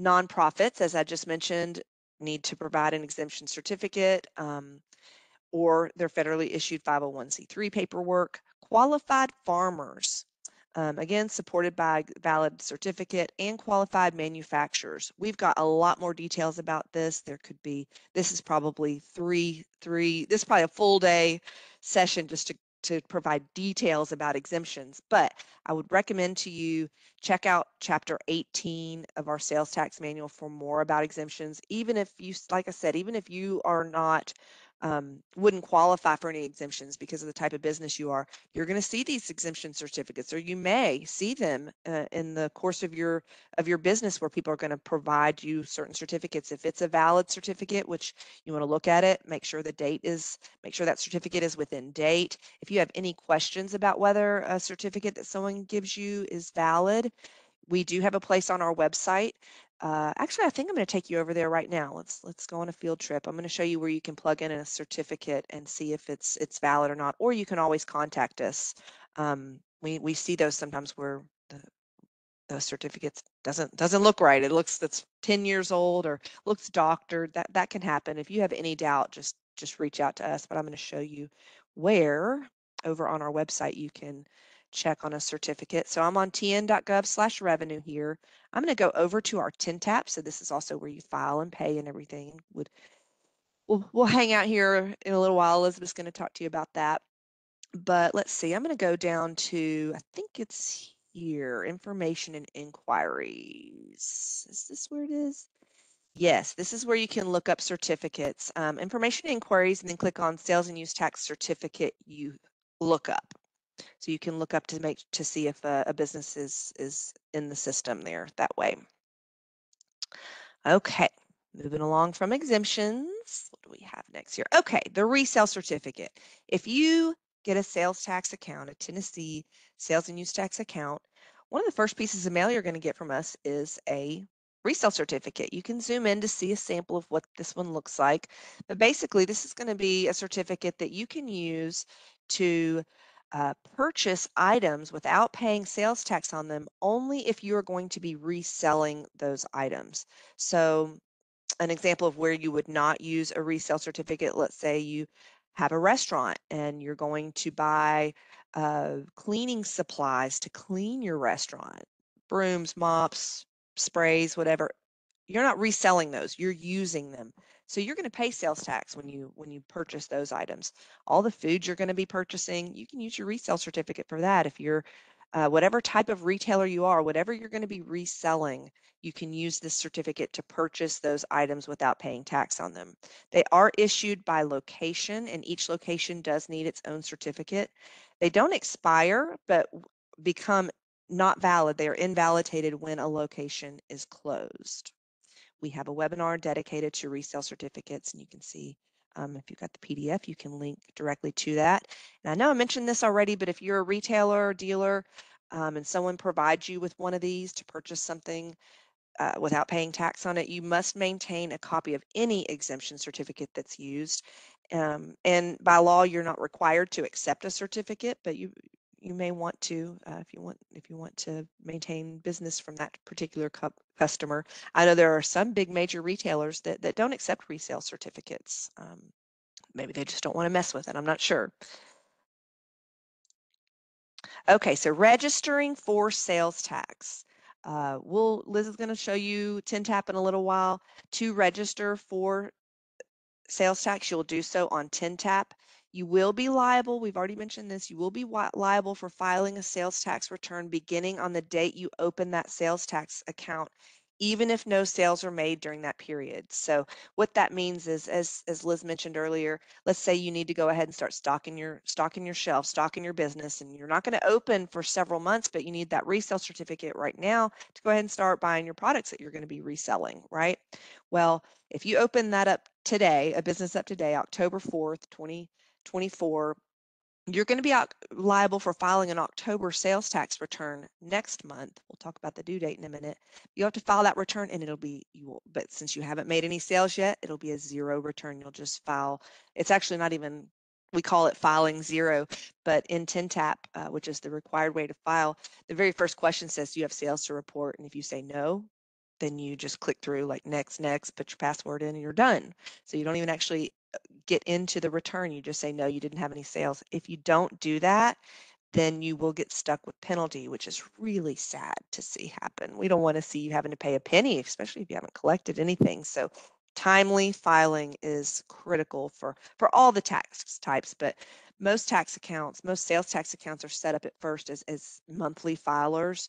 We'll talk in a minute about how to switch that if your sales are low. But so out-of-state dealers can register through TINTAP or by accessing the streamlined sales tax registration system through one of the certified service providers. All right, so due dates, filing here. Due date is the 20th day of the month following the period. So I open up a sales tax account today, October 4th, 2023. I said 24 earlier, didn't I? October 4th, 2023. I would have to file my October sales tax return by November 20th. If you've got your sales on the 1st, go ahead and do that. It'll be available as of the 1st of the month, but you've got until the 20th of the month. I think this is technically the 3rd or 4th time we've mentioned this. Once an account is open, filing must begin even if no sales. File zero if needed. We really push that because we see so much of it. I used to work in our collections division with Department of Revenue, and I can't tell you how many times we were talking to taxpayers, to customers who said, well, I haven't made any sales, so I wasn't filing. And they got those NOPAs, the Notice of Proposed Assessments, and those started piling up, and we put estimated amounts out there when all you needed to do was go in there and file zero if needed there. There is no option for a filing extension with sales tax. It's due on the 20th of the month following the period. No ifs, ands, or buts about that, unless, of course, the 20th falls on a weekend. As I mentioned, sales tax accounts are generally set up monthly. For more information on annual or quarterly filing, there's more information about that in our website. After a year of sales, if you fall below a certain threshold, you can change your filing frequency. So some great webinars and resources here that can give you more information about filing sales tax. We have a webinar dedicated to that from a couple years ago, but we are updating that, as I showed you earlier, this month, our monthly tax webinar that's on the last Tuesday of the month, which is Halloween this year. so we'll have an updated webinar about completing the sales tax return because a lot has changed since our last webinar about that. Lots of changes to the sales tax return. So there's also a help video in our revenue help section that's called Filing a Sales Tax Return, and specific information in our sales tax manual pages 27 through 29 about filing the sales tax return. So how to file. Filing is required for all of our tax types on TINTAP. Once you have access to your sales tax account, I did see in the chat a little while ago, people were saying, I don't see my sales tax account in there. I'm not seeing it. Could just be you don't have access to it yet, and we can help you gain access to it. It would be, some people think, well, why doesn't, when I log into TINTAP, why do all my tax accounts not automatically show up?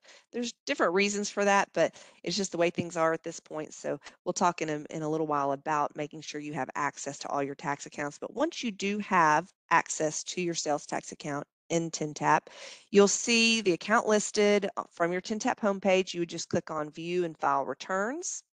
That's how you would also file an amended return. There's a section there where you can just click File Now. You can use vendor software to input your return data. That's very common, especially with sales tax, because a lot of your point of sale systems kind of calculate all that for you. And there's a link for, not a link, but a path you can follow for information about software venues. It's tn.gov/revenue, then e-filing information, then electronic filing using a software vendor. We see that a lot with sales tax though.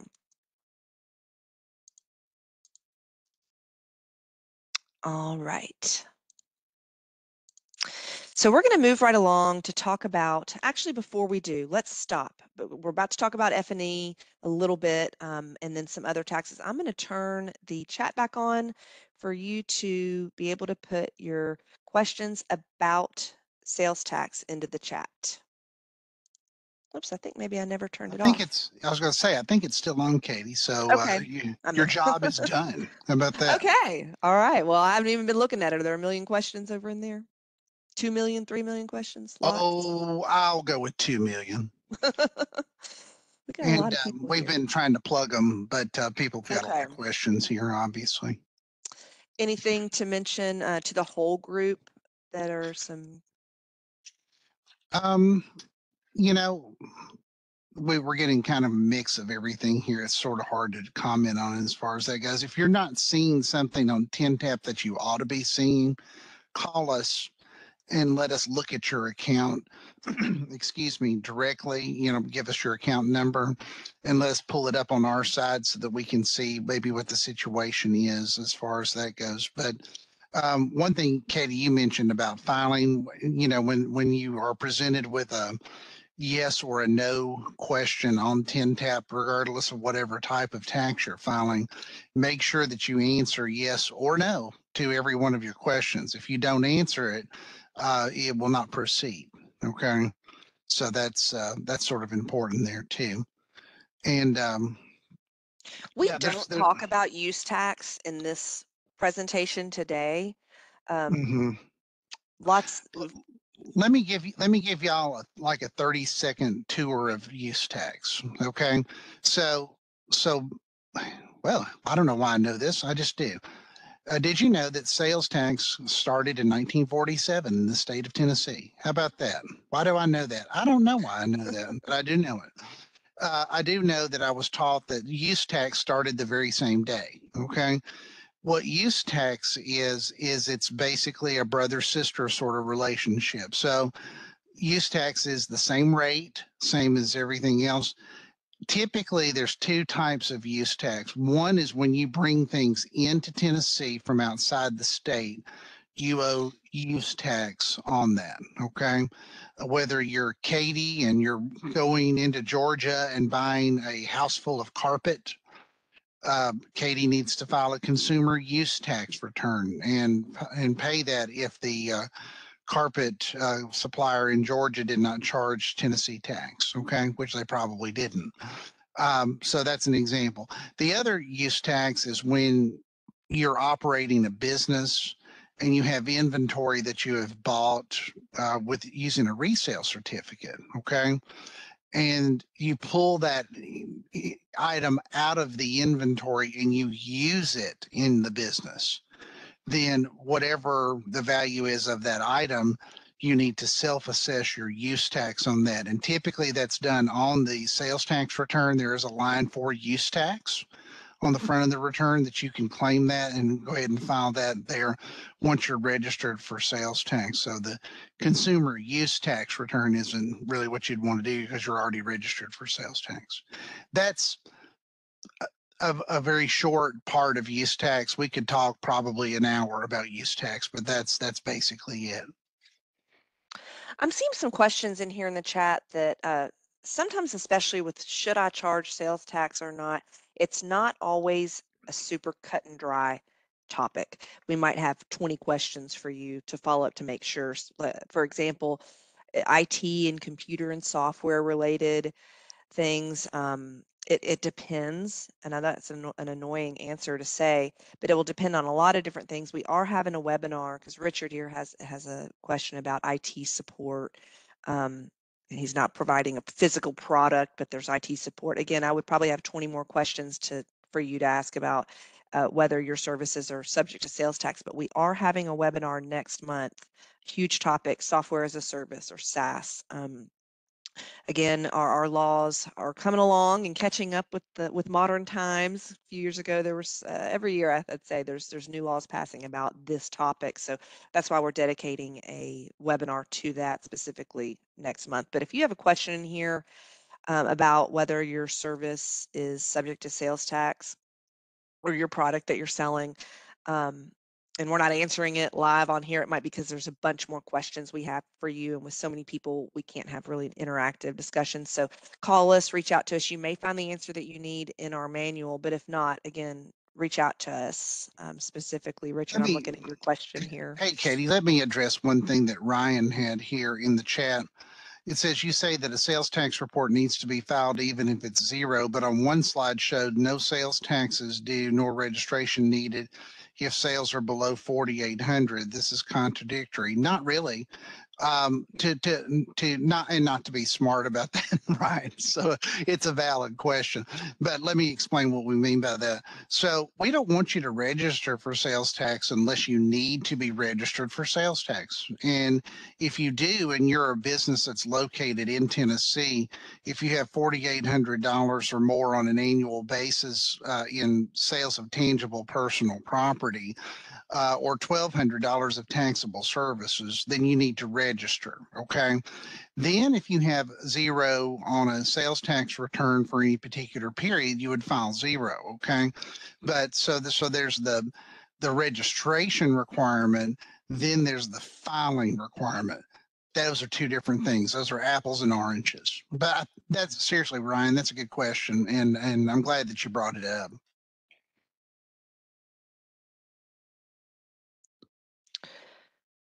All right, I'm going to go ahead and move on to the other taxes portion here. Let's see, we'll turn off chat for a little while and move along here. And I hope we have some time at the end, if I just don't talk as much, right? Talk too much, to open up the chat for more questions as well. So other taxes, we're going to focus here on franchise and excise. And just like business tax and sales tax, this is my everything crammed into one slide, basics F&E tax slide here. So franchise and excise tax is basically a combination of two different taxes, franchise and excise tax. Franchise tax is the greater of net worth or book value of real or tangible property that is owned or used in Tennessee. That combined with the excise tax, which is basically your net income, combines to make the F&E tax. We do have a great webinar that's F&E Basics, and we have an F&E manual. Those two links you can see there.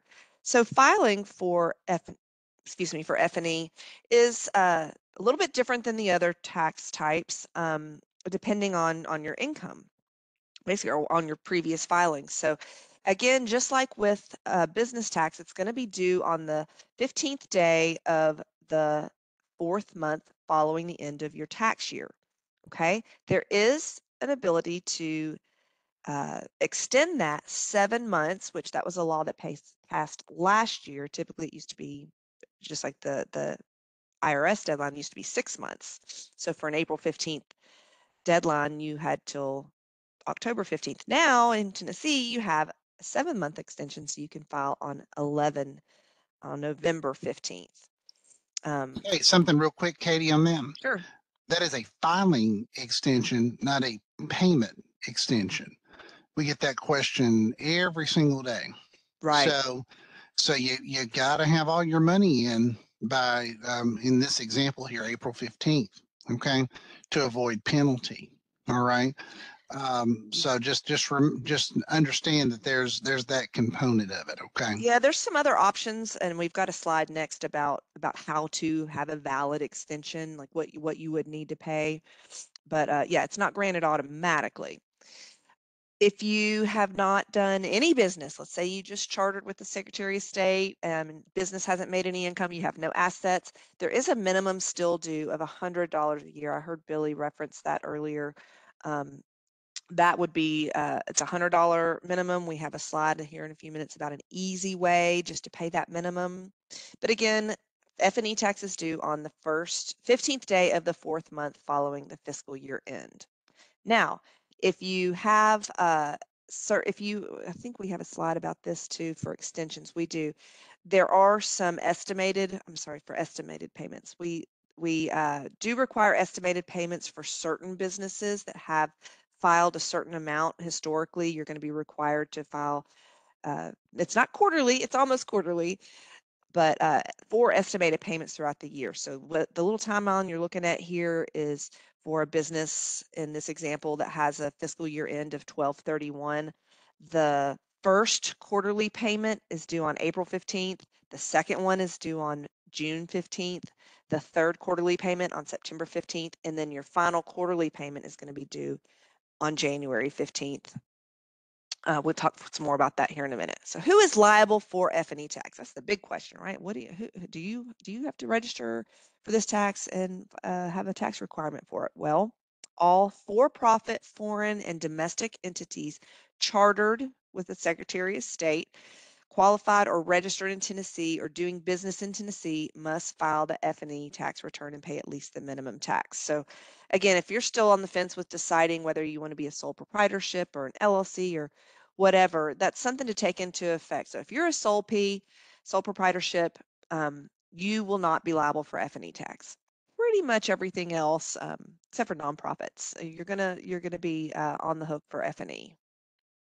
General partnerships are also not subject to franchise and excise tax. So we get that question a little bit too. Yes. But Okay. again, going back to something we said early on, LLCs, that's the hot one. That's everybody wants to be an LLC. It may be fine for your business. We're not going to tell you it's not or whether it is or not because that's your decision, right? But just understand that if you decide to set up an LLC, you're it. This whole slide applies to you. Okay. So whether you decided to do something with it or not. So, and we'll talk some more here a little bit later about getting out of business. We're talking about starting your business now, but getting out of business is very important too, to do it precisely. So we'll spend some time talking about that in a little bit too. Thanks. So thanks, Billy. That reminded me to something else to mention. So if you have chartered with the Secretary of State and you have not yet registered for F&E tax, you're going to get a letter from us because we share information, just like we share data and information with the city and county clerks. We work closely with the Secretary of State's office. They will send us data about who has chartered, who has registered with them. And then again, if you haven't registered with us yet for F&E tax and you have registered with Secretary of State, you'll get a letter from us in the mail that says, hey, we see that you have chartered but you haven't yet set up your F&E tax account. You need to reach out to us. You need to go and register for F&E tax. Likewise, if you just in name only, if your business name is Liz's Bakery LLC or Liz's Bakery Inc., we're assuming that is by the name that you've given yourself that you are limited liability or you are incorporated and therefore are on the hook for F&E also. So that's where going way back to the very beginning of today's workshop comes into play. Right, Liz? Yes, and just to add to that, first of all, I love the example of Liz's Bakery because I love bread. But we have a lot of walk-ins that are not aware of F&E, and if they registered with Secretary of State, that they need to register for F&E, an account with us. So a lot of times they'll walk in and they'll say, well, they told me to come here and do X, Y, and Z. So we help them register, and they have chartered with Secretary of State from 2017, 2018, 2019. So going back to what I said previously, that's the date that your tax obligation begins. So we register you as of that date. And unfortunately, F&E, there's a minimum of $100. So every year that you were already registered, you're liable for that. So if you're going to be an LLC or you register with Secretary of State, make sure you get that F&E account. That way you're on top of it and you don't owe any back taxes.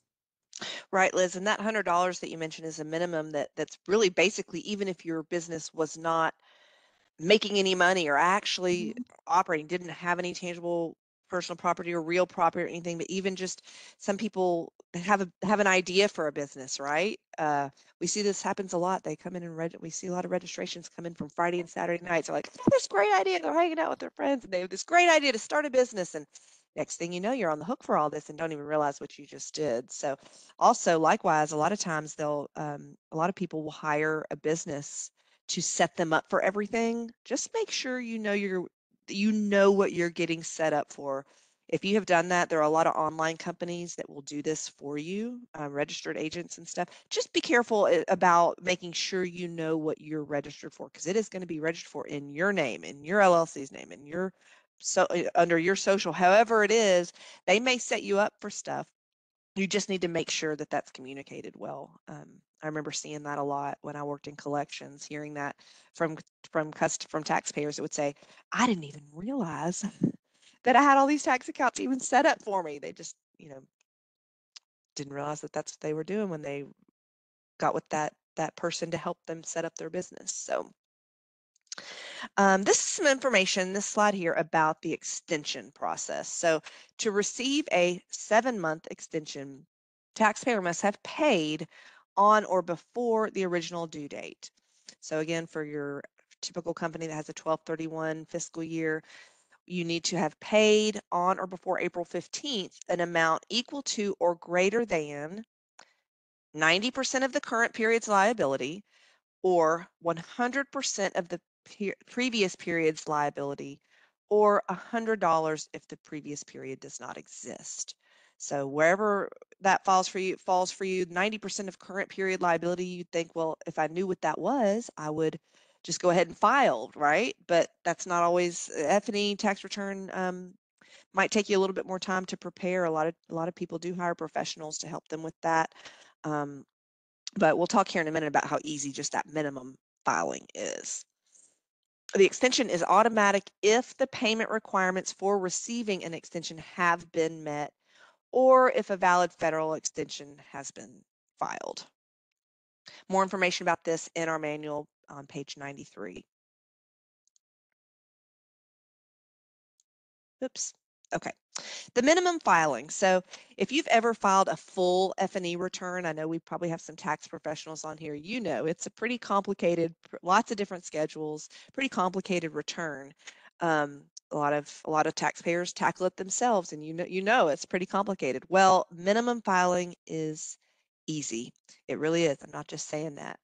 All right, so we've got information about this in our F&E manual on page 159, but basically on that TINTAP main page, before you even log in, where you have to put in all your TINTAP information, you can click on View Return Links and then just file minimum F&E tax. It'll ask you for some key pieces of information about your business. Basically, you're just going to need your account number, your entity ID number, so your FEIN in this case, and basically just pay the $100. You don't even have to log in. It's very simple. We just don't want to see you miss that deadline, though. If you don't have any real or tangible assets or no business income, but you are registered with the Secretary of State, you still would need to file this minimum. Easy way to do it here. Those estimated payments that I talked about, so you're required to make estimated payments when there is a combined F&E tax liability of $5,000 or more for both the prior tax year and the current year. So if that would apply to you, if your tax liability for last year and then you think it's going to be for this year, $5,000 or more, then you're going to be on the hook for these estimated payments that are kind of quarterly.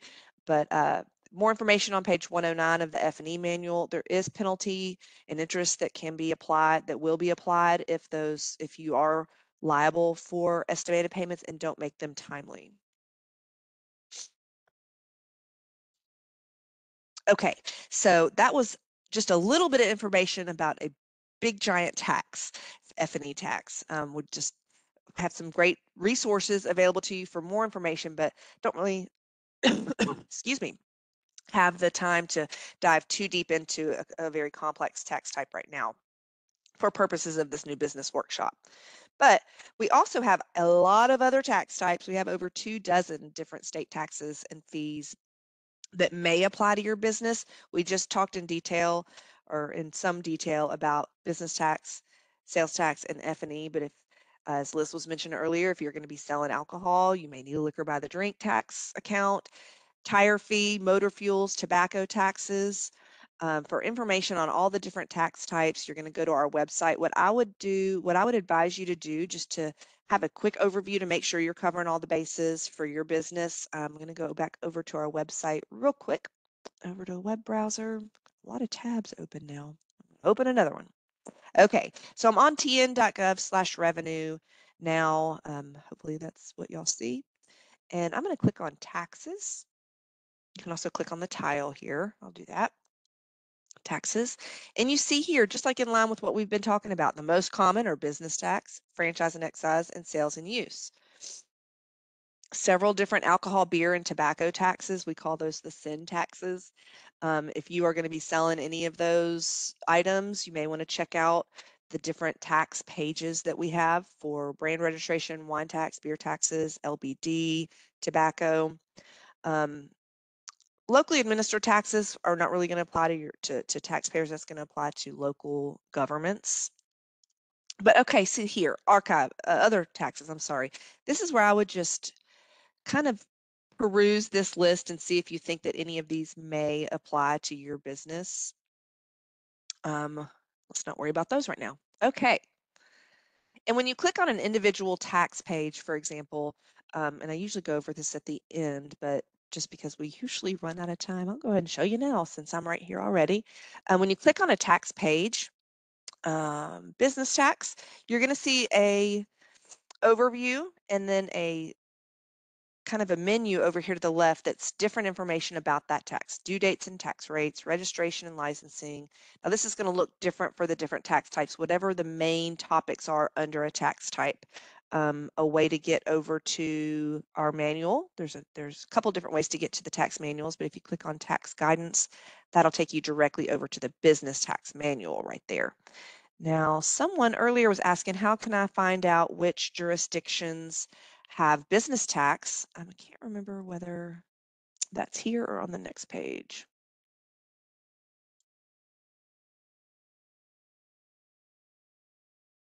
Billy or Liz or Dan, can y'all help me out? That's somewhere on this page where somebody asked that in the chat. Maybe Hey, got what was the question again? I'm sorry.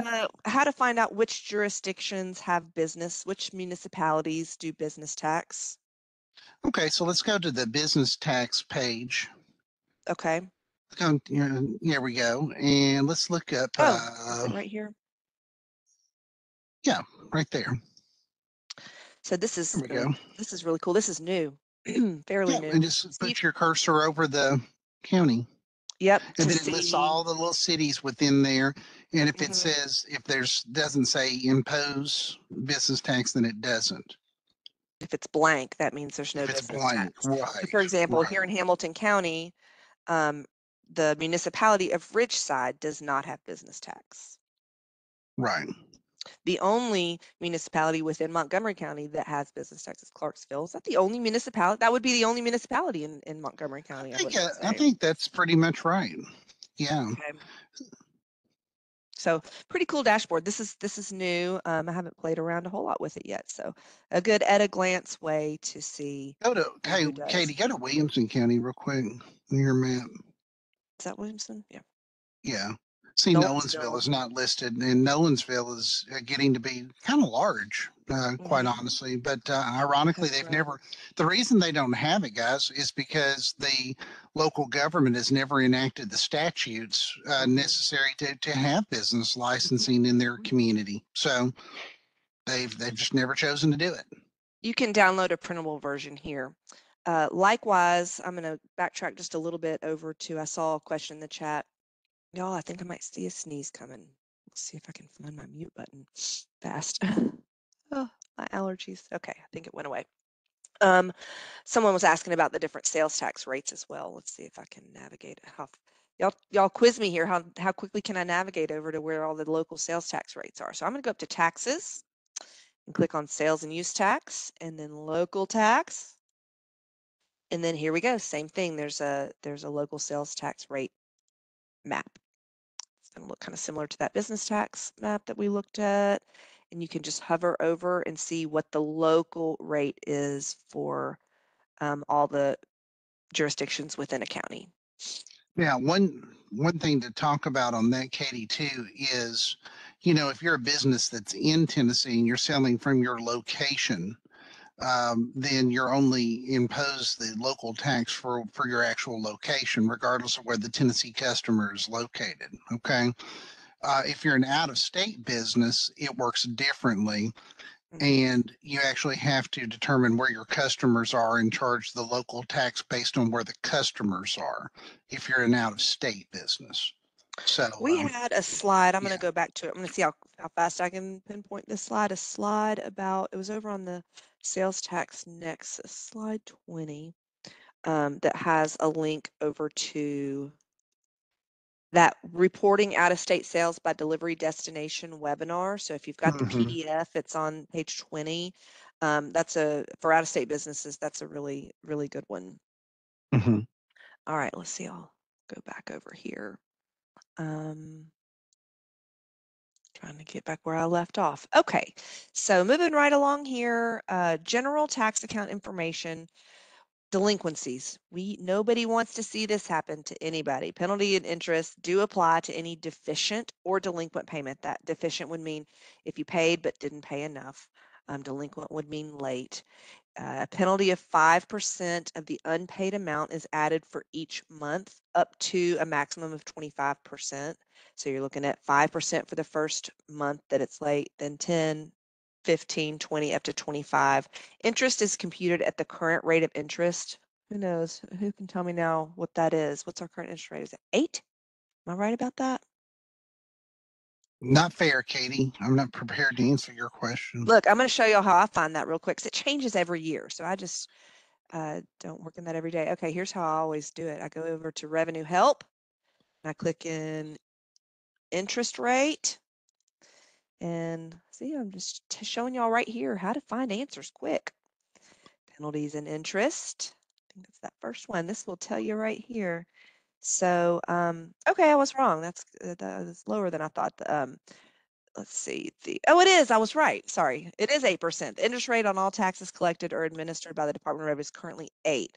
We do have installment payment agreements. We're not talking about that today. The interest rate on those is 11%, so it's higher. We have a webinar about the collections process and tax enforcement that we did earlier this year. If you want more information about installment agreements and what happens in the whole process of what happens when you're late and the collections process, a good webinar about that. So, all right. We've got about 45 minutes left and we still have to talk about resources. So I think I'm just going to invite Liz back in here to go over TINTAP and then save your questions about these general tax stuff and F&E stuff towards the end because I'm going to save some time for the end. Let me pass it back over to you, Liz. Pass the baton. Pass the baton. There you go. So you're going to talk to us about TinTap, and then I'm going to go Yep. back over to our website to show some more resources, and then we'll have question time again. Sounds good. Thank you, ma'am. All right. So TinTap, for all of you guys who are already registered or kind of familiar with it, that's going to be your life from here on out as a new business owner, or already is as a business owner. So you are going to be able to do everything on here. This is, like I said, going to be bread and butter. So you're going to be able to register and file for all of the taxes that your business needs, that you're liable for. You will be able to see everything. And in the next couple of slides, we'll kind of break that down for what you're viewing, or a lot of the questions in the chat where, why can I not see this? We'll kind of break that down for you. Also, that way you can familiarize yourself, kind of have a heads up on that. You are able to schedule payments in advance. Sometimes you're filing, you got everything in order, but maybe, I don't know, life is tough. Maybe you don't get paid until X date, right? So you can schedule your payments for maybe the 20th when it's due. Have it come out that moment, and you'll be squared away and you'll be all set up and ready to go. So you have that option on TinTap.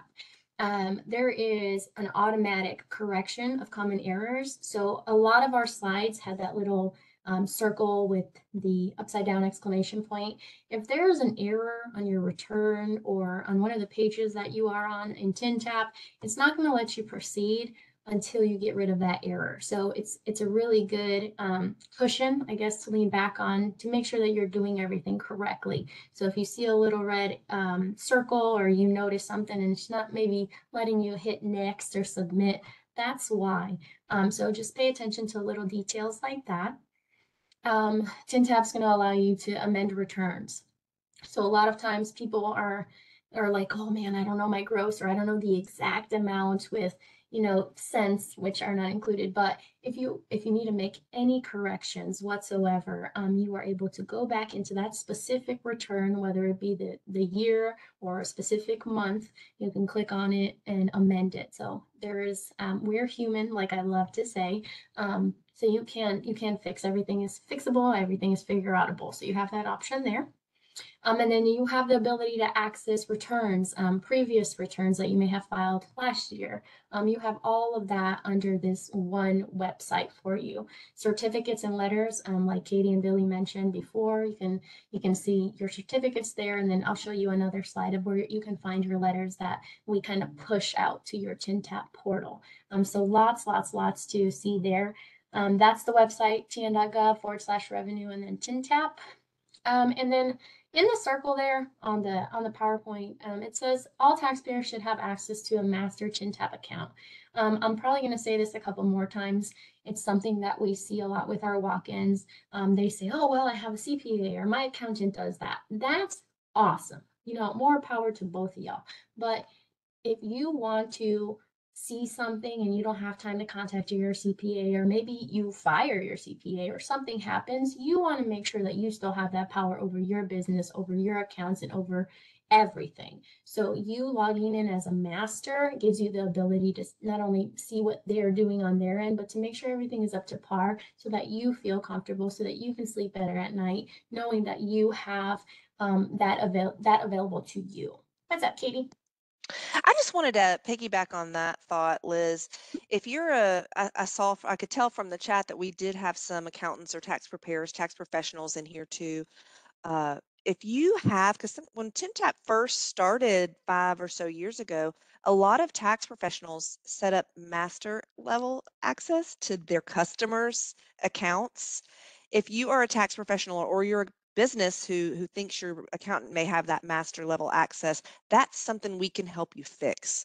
For tax professionals, you don't want to have master level access to any of your client accounts. You want to have third-party access to your customers' accounts. It's a lot easier for you too. You can see them all listed when you log in, instead of having to log into each one individually.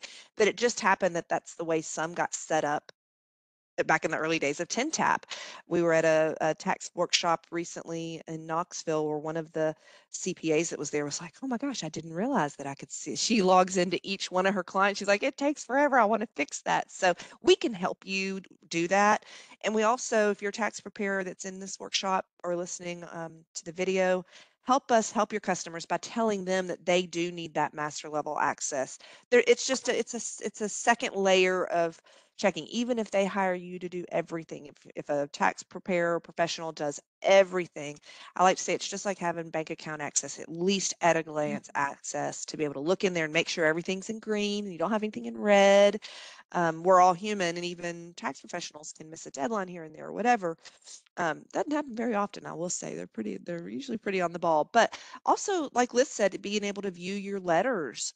You want to be able to see if you're a business and your accountant has hundreds of clients, let's say, they may not get around to reading every single letter that's under every single customer's account, and some stuff that we just need to communicate with you for. So if for no other reason, just having that at a glance, okay, someone else is doing all that and filing and doing all that, but I want to see just an at a glance view, and I want to see what communication has been sent to my business, right?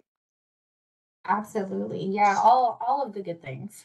All of them. I know I like to be in control, and especially the business aspect. That's really important. So you should have access no matter who you hire or how many people. So that's just another tidbit to take away, and hopefully it benefits you in the long run.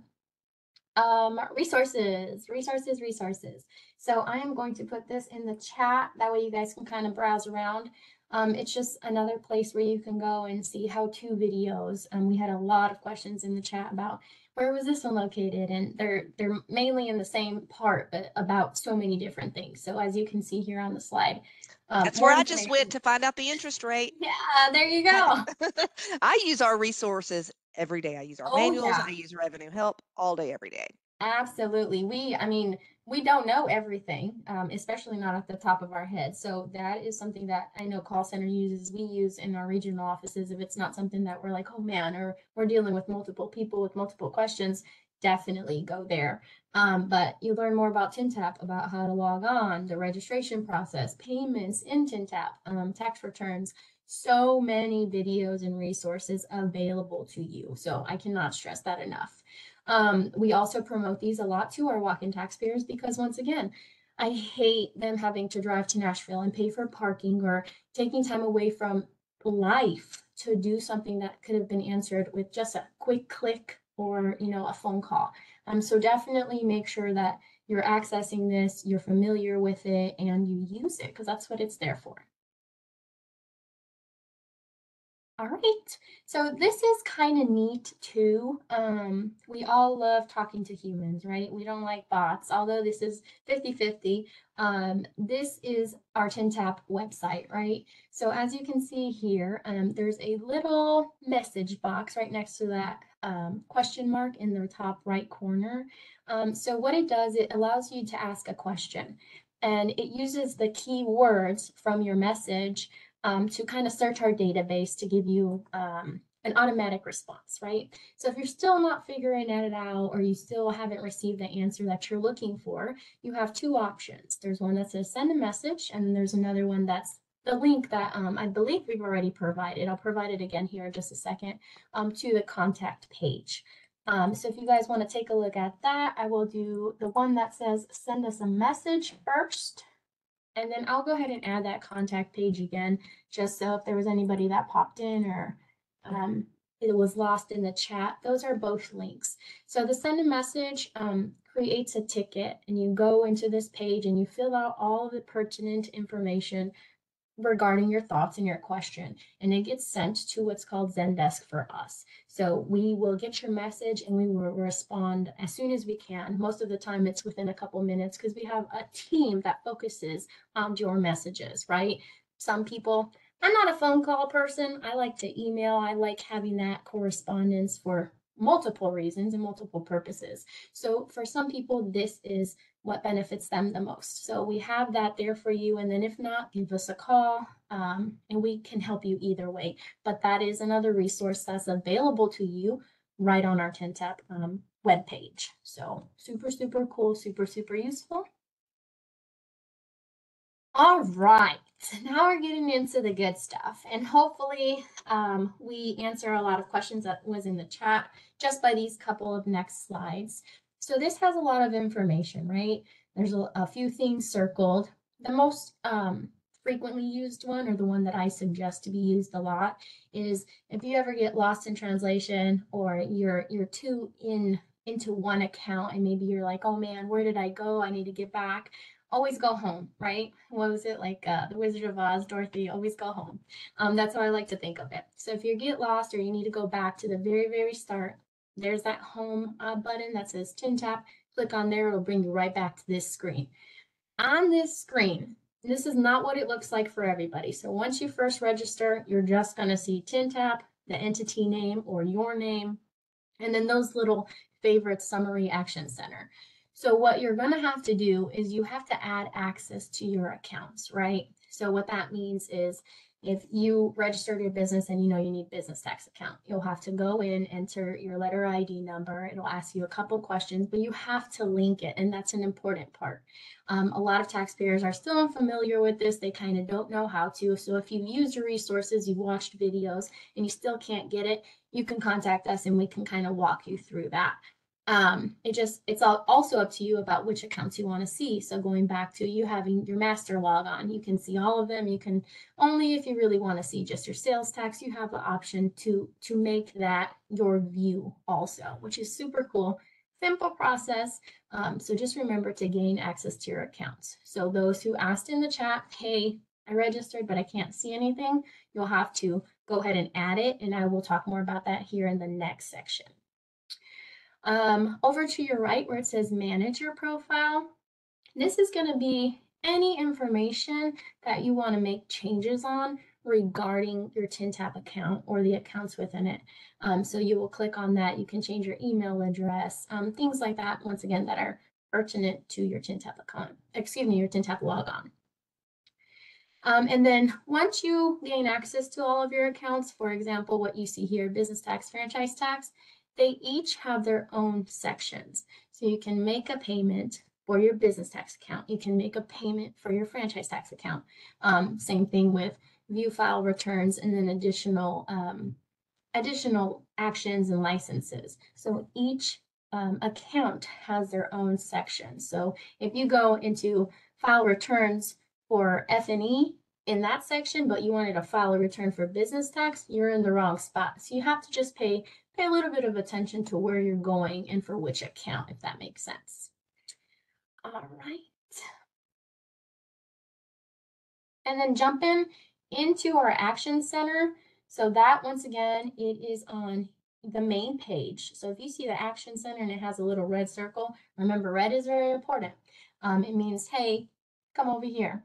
So if you go into the action center page, you'll see 7 unread messages, or hey, you have a balance due. And it tells you, once again, if you look over to the left side, which account that balance due pertains to. So if you owed on multiple accounts, it would give you a breakdown on that. So you're able to see all that information. It tells you, hey, this return is due, so make sure that you go ahead and file that. So Action Center is just kind of the important details that pertains to both your TinTap account and the accounts that are registered within it. So like a hello, hey, how you doing? Pay attention to me. So if you see that, make sure you go into each and every one of them and you take care of your accounts and everything that pertains to that. So super, super important tab there on TinTap. Make sure you're going into daily, or if you see that little red circle. All right. TinTap More.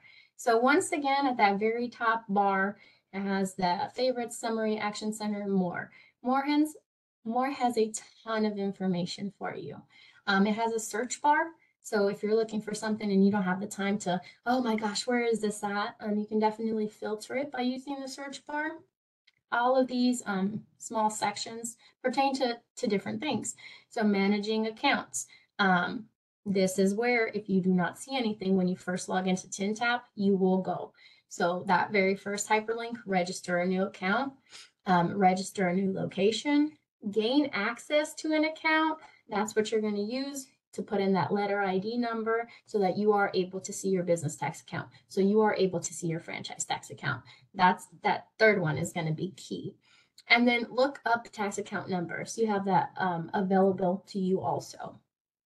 The payment section, here's where we talked about maybe you didn't know you had to, file a zero return, or maybe you didn't know you were in collections and you need to make a payment plan. You can request that on here. So a lot of times you think you have to call. You don't, unless you would like to. We're more than happy to help you if you want to speak to an officer, whoever you need to speak with, but you have that option available to you here. You can also cancel a payment plan. So if you have one already in the works and you no longer need it, or you want to pay it off, you're more than welcome to do so also. Yes, Katie? Another thing I used to see a lot when I worked in collections, I know I keep talking about that, but Liz, you did too. You probably saw this too. Yeah. Specifically with payments, a lot of people will plug in or have your CPA or accountant plug in your bank account information. Yeah. If you change banks, make sure you update that if you've got it plugged in as a payment channel for paying your taxes, your monthly sales tax. It's easy just to plug in. We all do that with a lot of different accounts that we have, right? You have just these aren't auto payments. You still have to click a button. We don't auto draft just without you filing a return. But if you change banks, don't forget you may need to change your information with us, or have to cancel your card and get another one because it was compromised. I would see it happen pretty often where someone fell into collections thinking that they paid. We of course would send a letter saying, hey, we tried to tried to get your bank account, tried to charge that bank account that you told us to, but it didn't work. And another thing that can happen there is that there is an insufficient funds penalty that'll get tacked on too. So just make sure that, and that's where you would do it, right there in that payment section.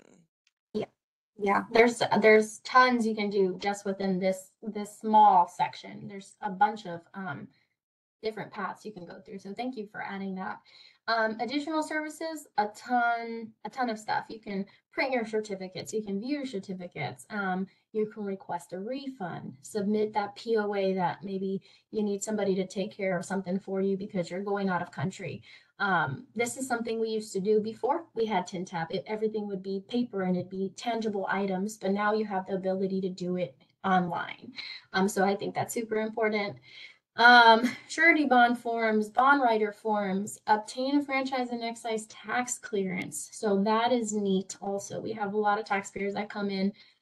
In Nashville, it makes sense because they're walking over from the Secretary of State building. But if you're in a different regional office or you're a different part of the state and you need that tax clearance for whatever reason, you can obtain one from here. So check that out, click into it, do your research, but everything is at your fingertips. And then apply or renew F&E tax exemption. That's another option also. Access is going to go back to master logons, third party. If you are the master, you have the ability to remove and add access for and from your tax accounts. So once again, if you have that CPA, you no longer need their services. You're like, I got this. I can do it by myself. You can go into that access and manage it. So that's a very important part of your TINTAP account. So once again, go in there, use it, click around. Names and addresses, same thing, it's as easy as it sounds. If you need to update your name, or maybe you changed your last name, you can go in there, edit it. And then addresses, mailing address. Please make sure that is updated and current as often as you can check it, or if you do move. If you're doing anything in that sense, just think about us and everywhere else and go ahead and make sure that that's up to date. Letters, everything we try to push through to TINTAP, everything that we can. If we're sending you stuff, check your TINTAP because it's going there also. As long as you have that e-correspondence active and everything is good to go there, you will have all your letters in your TINTAP account. Another thing it's not on this screen that I just want to add, whenever you do anything on TINTAP, it saves. So there's a confirmation page and a little number that pops up. You don't have to print it unless you do like keeping tangible documents, maybe at your desk or in a folder, but everything is saved. And this is going to kind of segue into submissions. That submissions box at the very bottom, you can't really see it, but there is a section for that. So being technology friendly and everything being online, it's kind of like your own paper trail. So everything that you have submitted, whether it be a draft or an actual return that's been processed, it's going to be in your TINTAP account. So just keep that in mind. Whether it be payments, returns, it's there, it's staying there. So it's your own little paper trail of events. So lots of information, lots of stuff for you to click around in and see. Just remember, this is a super useful resource, and we're pushing everybody to go ahead and create that TINTAP account. So if you can or you haven't already, go ahead and play around in there, create your stuff, and just be ready to use it. I think you're muted, Katie. Okay, there we go. I always forget that. I was reiterating what you said about going there and just click around. I always tell people be careful about playing too much in terms, there's nothing we can't undo, but definitely just clicking around is something that is encouraged. You might want to make sure before you do any actions and change things that you're doing it in the right place. And where the link that Liz put in earlier and that revenue help, the page that I went to, and I'm about to show you again. If you have a question about what something does in TINTAP, you can always type it into that little assistant. Or on the screen you're seeing right now, the little chat box looking thing, that's the bot that will search all of our articles. So you don't even have to get out of here and go over into Revenue Help. You can do it from right here. You can click in like, how do I change my blank? You can either search the search buttons, the search field there, or the TINTAP assistant. And if you get stuck, again, that assistant allows you to send a message directly to us. So definitely explore TINTAP. We encourage that. It does so much. We couldn't cover it in a week-long session. I think there's over 100 revenue help articles about all the different functions of TINTAP. So I'm going to, oh, you already passed it back over to me. Thank you, Liz. I'm going to go through a couple of other resources here that are external resources that we have compiled that for any new business would be helpful. And then I'm going to take you back over to our website, show you some stuff I've already shown you, and then a few new places too. And then we'll take some questions here at the end. So these are some resources, miscellaneous help.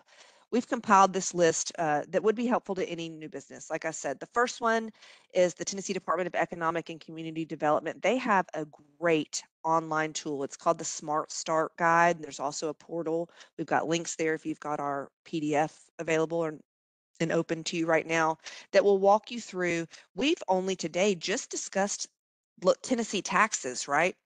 We've talked a little bit about how they tie in with Secretary of State and with your business license and this, but there's so much other stuff involved. This Smart Start Guide the Department of Economic and Community, the ECD, puts out is very exhaustive. It talks about everything from setting up your bank accounts and marketing and all kinds of great stuff. Tennessee Small Business Development Center, I think that Billy mentioned that earlier, another great resource. There's a link to their website. Basically, they're located throughout the state, all these centers that will provide counseling and training to help small businesses. A lot of their resources are free. They do have a step-by-step business planning workbook that is just thumbed through that, and it's a great resource. SCORE is a volunteer-based business counseling service. You can, if you're an established business and you just happen to be on here, or maybe you're one of these days, you can be if you're a new business, one of these days you can be a business counselor that volunteers through SCORE. But for new businesses, it's a great resource, free or low-cost counseling. It's throughout the U.S., but local SCORE offices all throughout Tennessee. Check out their website. They have a lot of online workshops and online webinars you can view videos of. The startup roadmap listed on here specifically, and simple steps to exiting your business. If you're a new business right now, you don't even want to think about that, right? But all things must come to an end. Correct, right? Okay, so I want to show you on our website a resource we have about closing your business here in just a minute. The Small Business Administration has a ton of resources that you can go there as well. There's their website, sba.gov. Any business in Tennessee needs to follow us if you're on social media, either our Facebook or Instagram or Twitter. I believe now we have another one. I can't remember what it is. There's another LinkedIn. Excuse me. We recommend doing this because this is where we will put out any big important information. It's not a spam type of account, but if we have, we're not putting stuff out all the time. It's important stuff that we will put out there. If there's a new law change, if there's a webinar coming up, or a resource that we're wanting to share with you, important notices, that kind of things, those kind of things, you want to follow us for that. All right. So I'm going to stop here for a second. I'm going to go over to our website, and I'm also going to go ahead and open up the chat because we'll have, after I show you all some places on our website, we'll have some time. Katie, can you repeat everything you just said? That's funny, Billy. That's a lot. It is a Right. lot, isn't it? It is a lot. Okay, so chat is open now. I'm gonna keep yapping and maybe hopefully not boring y'all to death, but I'm gonna take you over to, I'm gonna go on a little field trip. And as I'm going through this, through our website, Billy and Liz and Dan, if y'all see any questions in there that are that are things I can show them over on our website, let me know. But in the meantime, I'm gonna go ahead and just take y'all on a brief tour. This is our homepage. We've shown you how to get to TinTap. We've shown you how to get over to Revenue Help. We've shown you how to go to the individual tax pages. We've shown you our taxpayer education. That's where the webinars are and where you registered for this. Here is the site for businesses. This is the site that Liz was talking about at the very beginning, eons ago now, it seems like, right? For new businesses. This is where all that information about getting set up properly was, including the printable worksheet. It's like the checklist. That's where all of that stuff is. Another very important place I want to take you to, from back to our homepage here, we've talked a lot about our tax manuals. You can get to an individual taxes manual from going to their taxes page, right? We showed you that with the business tax, but I'm going to show you where they all are. And a tax resources, there's also a tile down there for it, but we're going to go to tax resources. And then from here, several different links, but tax guidance is where I'm going to click. Guidance, and then lots of different things you hear is where you got to link over to the law book, the online law book, and revenue rules. This is where we're going to go in just a second. The manuals. This is the mecca here of tax information, rulings, important notices, other stuff here. But let's drill down to this tax manual. You can see here we have been busy over the last few years. Our policy and audit. Basically, an all hands on deck to put together these exhaustive tax manuals that, quite frankly, we use internally all the time. They have so much great information. They're written in very clear, understandable language. You can search them. You can see prior versions. I clicked on business tax here, for example. You can see here's the manual. It was updated in June. I'll click on it in a second, but you can see prior versions in case you're looking at filing an old return for a tax year and you're wondering, wait, did something change? But it seems like it used to be this. That might be a good time to look up a prior version. But when I click on the manual, you can see it's a PDF. If you didn't know this already, if you click Control F, you can search any title and it'll show you contractor. Just for example, here all the different 151 times where we've used that word here in this manual. So, but you can click on, here's the table of contents. They're all organized very clearly. If you have if you are a business that has a tax account, I want to say in all of your spare time, right? Because you're not busy at all running a new business.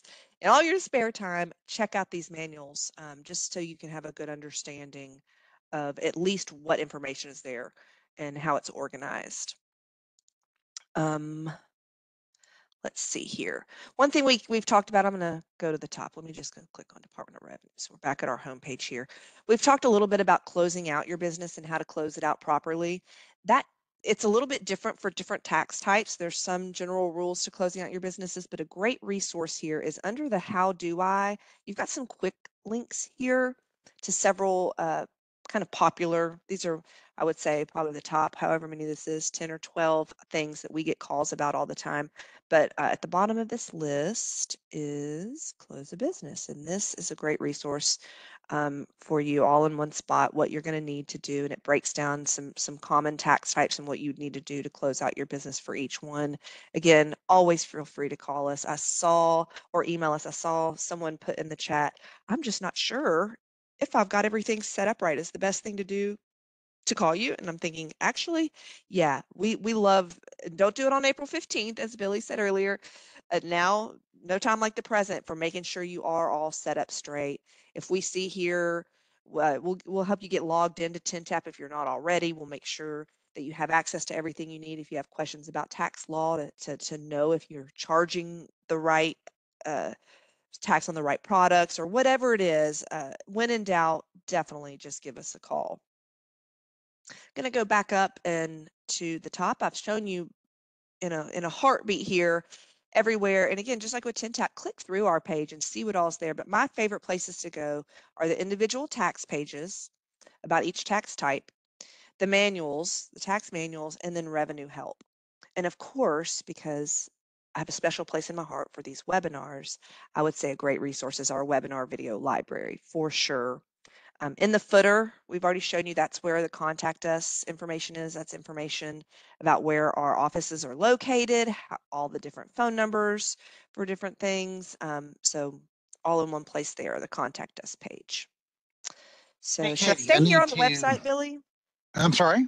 Do you want me to stay on the website? I'm not looking at chat. Have you seen anything where you want me to take Oh, any there's questions? 1,000 questions in chat, but I Okay. need to address one that several people have had. Okay. Going back to franchise and excise taxes on extensions. Okay.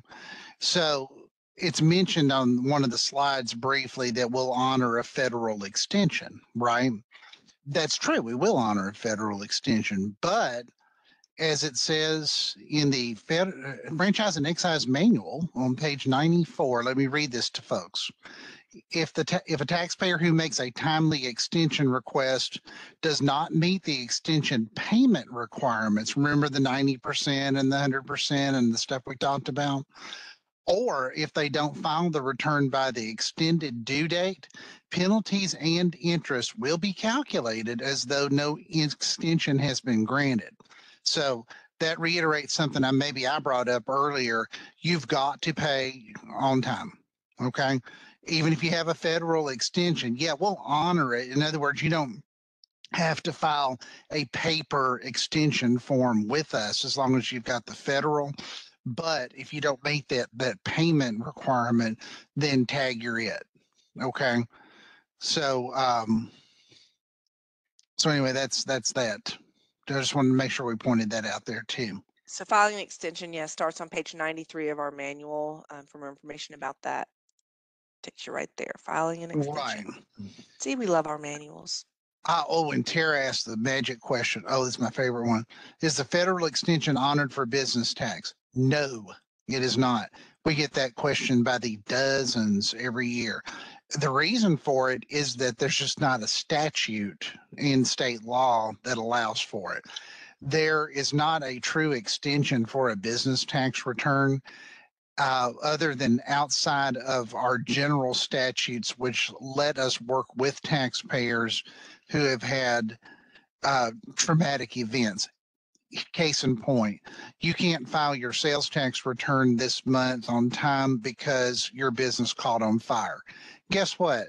You let us know that, and we're going to work with you to make sure that we can try to help you along in that situation. And that would be the same for any extenuating circumstances that a business might have with weather related things or, traumatic things and that. But generally, there's not a business tax extension. Okay. And going back to the interest rate thing, Katie, I think somebody mentioned that the current interest rate is actually a little higher than what you had said before. Is it? Maybe we can go back and look at that, and it may be that particular article is not updated properly. So we can take a look at that here in just a second if you'd like. Okay. But yeah, looks like it was updated in 22. It says so. Oh well, then Wait, hold on. it probably needs to be updated now because this is 23. Yep. Yeah, we'll probably need Thank to work on you. that. Thank you We for need to bringing work that on to that our one, don't attention. we? Yes. Hang on a second, and I'll try to look up something too, just to confirm. Sort of boring. Yes, Katie. Yeah, if you type in the interest rate in the top search box there and under search revenue, and you will see a page come up that says that the current rate is 12.25%, and then Spelled it 13. wrong. Yeah, top link right there. That's it. Boom. There you go. Okay. Thanks.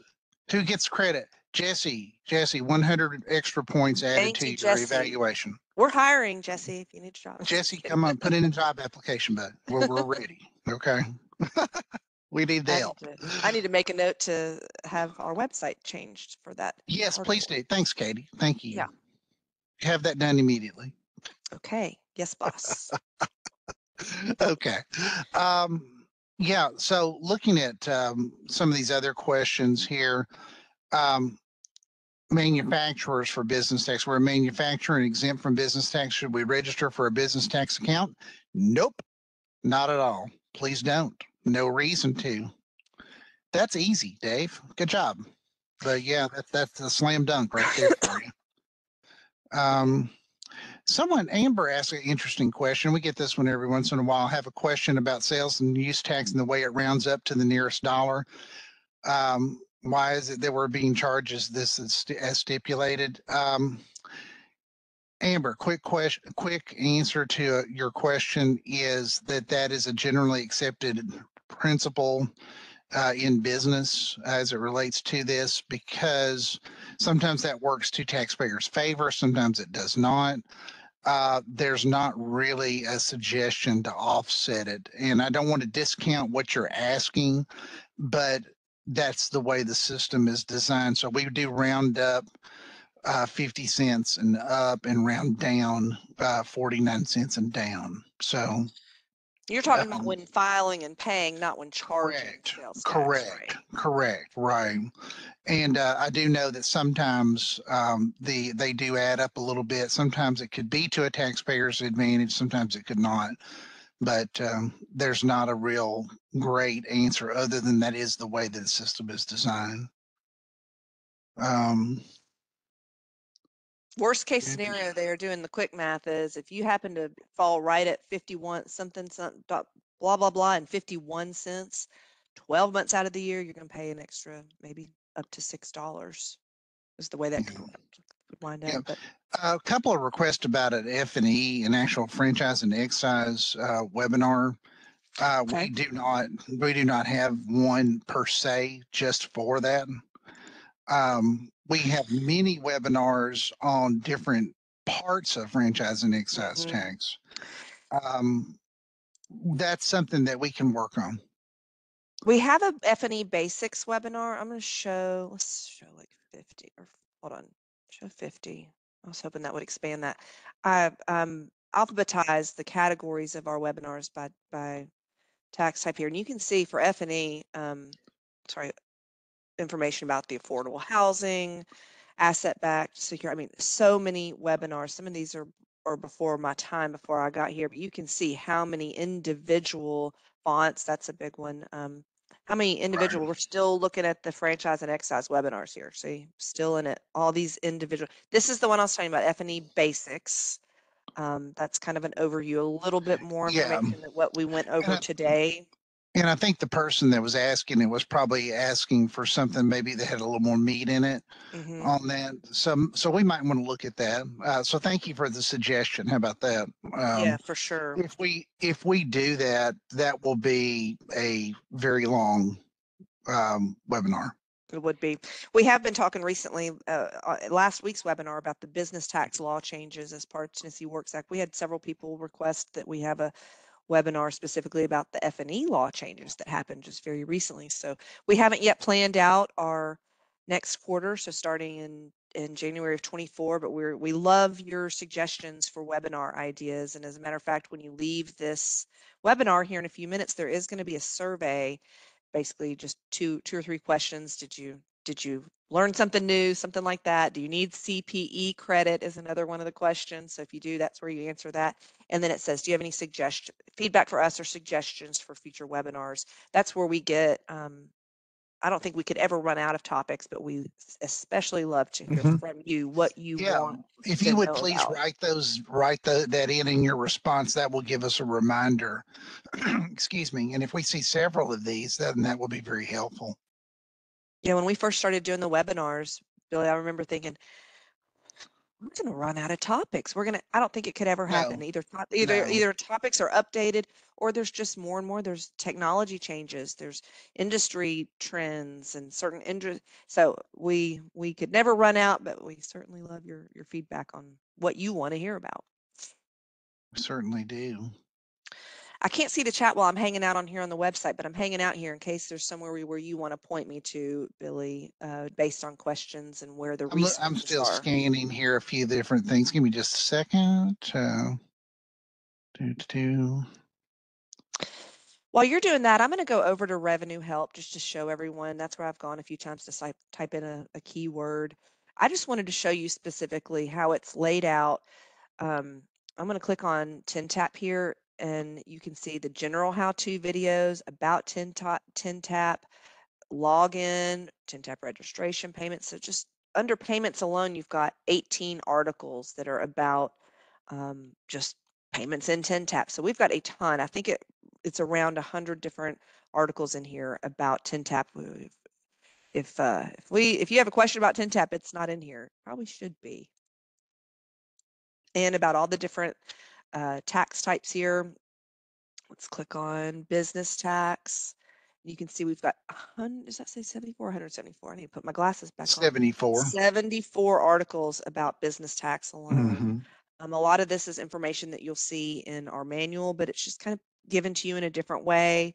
And again, you can click over to all these articles when you're in the chat bot in TinTap, and it can take you over for answering lots of different questions. So you're not closing out of one browser and into another or tab. I have while you're looking at that there, Katie, Juanita had an interesting question. Do you have a tax estimate calculator that can be used to see how much we should be saving for tax? No, we don't. And the reason for that, Juanita, is that we don't really have a way to know what that might look like for your business, because your business is going to be different than the next person's business. I can tell you that business tax is way less than 1%. So if you put aside 1%, you'd have way more money for business tax than you would ever need. I can tell you that sales tax is maxed at 9.75%, unless you have a single article. But you're So if you put collecting that as you go along anyway, so just don't spend what you're right. collecting. Yes, exactly. So that's 10% right there if you think about that. But tagging along with that line of thought, one of the smartest things I've ever seen business owners do, some of them just set up a separate account with their bank that's just tax. They just put tax money in there. Okay. So they stick it aside. So if it's sales tax and they've done their calculations for the week to see what they did, they'll take the sales tax money and they'll throw it in that bank account. Then when they get ready to pay the business tax, or excuse me, the sales tax, then they will use that account number to make the payment from. And that sets the tax money aside from their regular accounts. And then that way they've always got their money stuck aside for the future. So I think that's an excellent question, and maybe one way to look at that there too. Well, we are inching towards the end of the 3 hours. Seems like forever, and then it also seems like it flies by. So I'm landing here for the moment on our contact us page. Like I said, we had thousands of questions in the chat. If we didn't get around to your question, call us Monday through Friday, 8 to 4:30. We really do. Liz and Billy both have talked about our call center being so fantastic. Dan is over our call center. He's the assistant director over it. You will get a person on the line unless it's April 15th. And then it might take a little while. You'll still get a person. It just might take a little longer.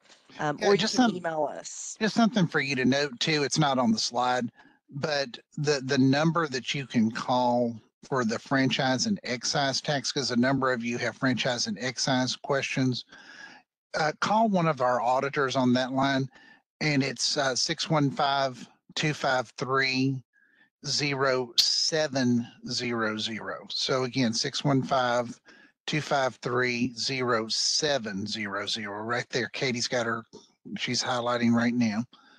So it's almost the same number as the other one, But yeah, that'll get you directly into that area. And you can ask these folks that talk franchise and excise taxes all day. They know more than Katie and Billy do. I'll tell you right now about that Right. tax. That's for sure. For sure, for sure. Yep. And again, if you call our general number, the 615-253-0600, we'll route you where you need to go. with Yes, that we would do contact that too. us. We certainly would. So we're going to go ahead and say goodbye for now. We hope you reach out to us or at least know where some resources are now for you. And Liz, thank you for joining us today. I loved having you as our special guest. Oh, well, thank you for Yes. having me. It was fun. It was fun. So come see us, y'all. Call us. Do whatever Thank you Don't need. forget you. to We're fill more out than the happy to survey help on your you. way out. And Yeah. good luck to you with your business. Okay. Thanks, everybody. Thanks, Billy. Bye-bye. Bye, y'all.